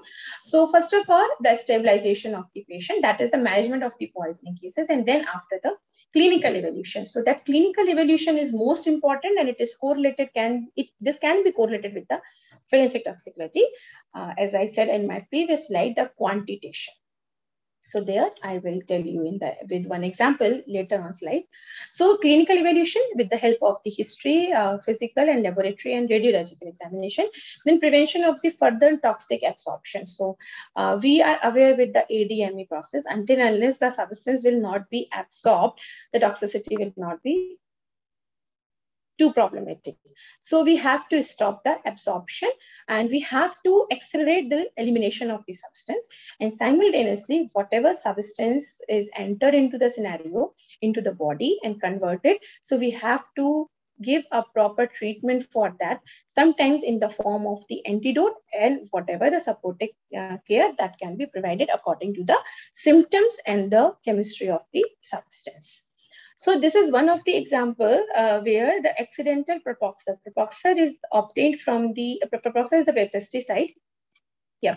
So propoxur-baygon, which is a carbamate compound, is a non-synthetic insecticide, and it is highly toxic, but it is still used, and as a mechanism of the toxicity, it sees or it depletes the blood chlorinestase activity. So this case was happened, and I particularly attached with this case. So in this situation, what happened? The illicit liquor, the homemade alcohol was kept in a container which was earlier used for the collection of the propoxur or the baygon, that is the insecticide for the farming area, agriculture field. But this was not aware by the people who kept that there. So accidentally, the alcohol was contaminated with propoxur. And when this alcohol was administered by the people, so they found some health issues, they found some illness condition, and similarly 21 victims were noted, and they were hospitalized, they were treated, and out of them, the total 3 deaths were occurred, and rest of the people were survived because initially the case was looking for the propoxy poisoning, but initially the case was looking for the methanol poisoning because the liquor was homemade liquor. So in homemade liquor, there is a most of the chances that there may be a methanol contamination. But from the GCHS analysis, it was confirmed that methanol is not present in the sample. So afterwards, the GCMS analysis was done, and with the help of the library, the propoxy was detected. And from the whole blood sample of all the victims, the propoxy was detected, and the proper treatment was provided to them. So why I am telling, this case was encountered, this case was reported, this case came to the forensic science laboratory because of the illicit liquor poisoning. But during investigation by the forensic expert, it was found that this is not the illicit liquor because this is not the methanol poisoning case. This is something else. So later on in the chemistry department, it was investigated, it was detected with the presence of the propoxy. And afterwards, the symptomatic treatment and proper antidote was provided to the patient so that the life was saved. So, as I said, the methanol poisoning case. So, methanol poisoning case is one of the most important case where we have an amalgam of the forensic toxicology as well as the clinical toxicology. So, methanol poisoning, actually, there is a enzymatic system in the body which helps for the biotransformation. So, methanol converts into the finally it's formic acid, and this formic acid produces ocular toxicity as well as the general toxicity, as well as the fetal. It can be the fetal depending upon the dose. So this is the entire mechanism that, as I told here, from the applied toxicology. So that can be a part of this applied toxicology, where we have to understand the mechanism of the action, that how the substance is producing toxicity, what are the basic steps, what are the various steps where it happened. So if we want to treat the patient, so we have to break this system so that the methanol will not convert into the formic acid. And for that, this is the slide which I got from the internet. Very quickly, I got it. So in methanol poisoning, as I can say, I can see during my own experience that ethanol can act as a poison because the whatever this antidote, that is fomepizole, is inhibiting the alcohol dehydrogenase. This is the enzyme alcohol dehydrogenase which convert methanol into the formaldehyde, which is toxic. And further, the aldehyde dehydrogenase is also converted this formaldehyde into the formic acid, which is further more toxic. So there, as I said to you, there are the 4 ways in the toxicology: active to active, active to inactive, inactive to inactive, and inactive to active. So this example is the case of the inactive to active, where methanol itself is not poison, but yes, its biotransformed compound are severely toxic. It leads to the CNS depressant, metabolic acidosis, neurological dysfunction, burning, complete loss of vision, coma, respiratory failure, and death, depending upon the dose. Never forget, depending upon the dose. This is the order where the severity of the effects are increasing. So this particular antidote, what it do, or what the alcohol can do, it inhibit the alcohol dehydrogenase function. And alcohol actually is a pharmacological antidote for methanol. So in case of the alcohol, the transfer of the kinetic transfer from ethanol to acetaldehyde is faster than methanol. So in that situation, the alcohol dehydrogenase, what is present in the body, is used by the ethanol, and as a parallelly in a medical hospital, the hemodialysis go ahead so that this methanol can be flushed out from the body. Further, the conversion can be stopped. So here, being a forensic scientist, when the case was encountered, being a forensic toxicologist, the case come to the laboratory. There we have to investigate and what is the present. But if this is a survival case, so parallelly we need to treat the patient. So in that situation, the clinical toxicologist and forensic toxicologist joins hand together, and they can save the life if proper investigation was going on and the proper knowledge is available to each and every department. So as per the clinical toxicology, the treatment can be provided, and for the forensic toxicology, the investigation can be done in a proper way so that which type of the poison is present in the body can be told to the people. So this is the one example where this is our ongoing research in the laboratory, where the benzene is one of the very potent carcinogenic compound, and it is having the high anthropogenic activity. So this is related to the clinical toxicology as well as the environmental toxicology, where the development of the latest advanced technology can save the life, can develop a better system, human system. There we can avoid such chemicals, there we can have some substitute. So in this, the regular monitoring or the detection of the benzene exposed population can be carried out with the help of the sophisticated instrument, so that we can reduce the chances of the risk of their poisoning with any toxic substance. This is just one example, but with any toxic substance that are having the high anthropogenic activities. So thank you so much. Now, this is about all my talk. And if you have any question that you can raise, please. Thank you very much, ma'am, for sharing your deep knowledge about the topic. I'm very much sure that the audience must have enjoyed your talk. And we have many questions that we have received from the audience, from both national and international. So because of the time constraints, I would just like to ask you, ma'am, one question. It is from Sneha Narayan. She says, let's suppose a person takes a drug in large doses as a suicidal attempt, but coincidentally also faces a toxic gas exposure. So can both the incidents be differentiated during toxicology test? Yes, it can be differentiated. As you said, something is administered orally. So the channel will be the esophagus, then stomach, and then liver, kidney, and the brain. So proper detection technique, first of all, proper separation technique can extract the poison from the tissues. And second instance, you are telling about the inhalation of the poisoning gas. So that inhalation through the lungs. So from the lungs or from that way, if the proper fate of the poisoning is known or aware, so yes, that can be differentiated with a different route of administration. Okay, thank you so much, ma'am. I hope that your answer must have addressed the doubt of Sneha. And also, I would request that for all the audience, we will be answering your questions in the valedictory sessions. Yeah. And our respected audience, we are really glad that you are commenting tremendously right now. I can see a lot of comments right now that are flowing through the comment section. So the question that we asked earlier, that which all factors will be affecting the toxicity of environmental poisoning. So yeah, a lot of people have answered correctly, like Hemani, Priyanka, Utkarsh Gupta, Dr.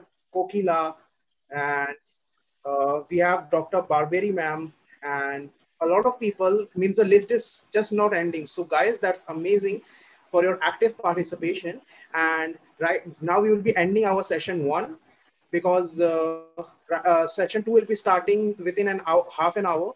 That is at 4 p.m. Indian Standard Time. So stay updated and continuously continue to participate in our comment sections, because your comments are being noted down by our teams, and the best comments will be getting surprises at the end of the event. So stay tuned, and for the session 2, the link will be provided on the YouTube.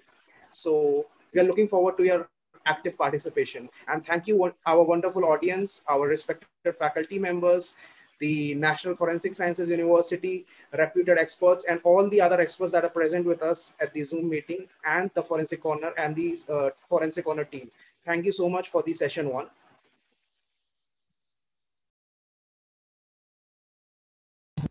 We may now conclude.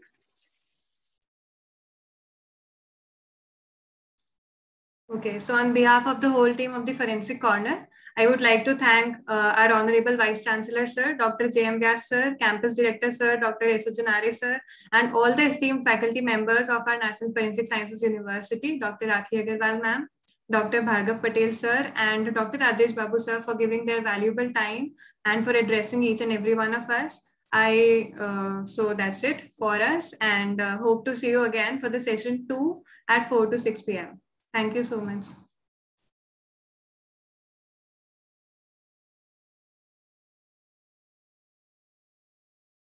Thank you, Nandita. Thank you, everyone. So see you soon. Take care. Bye.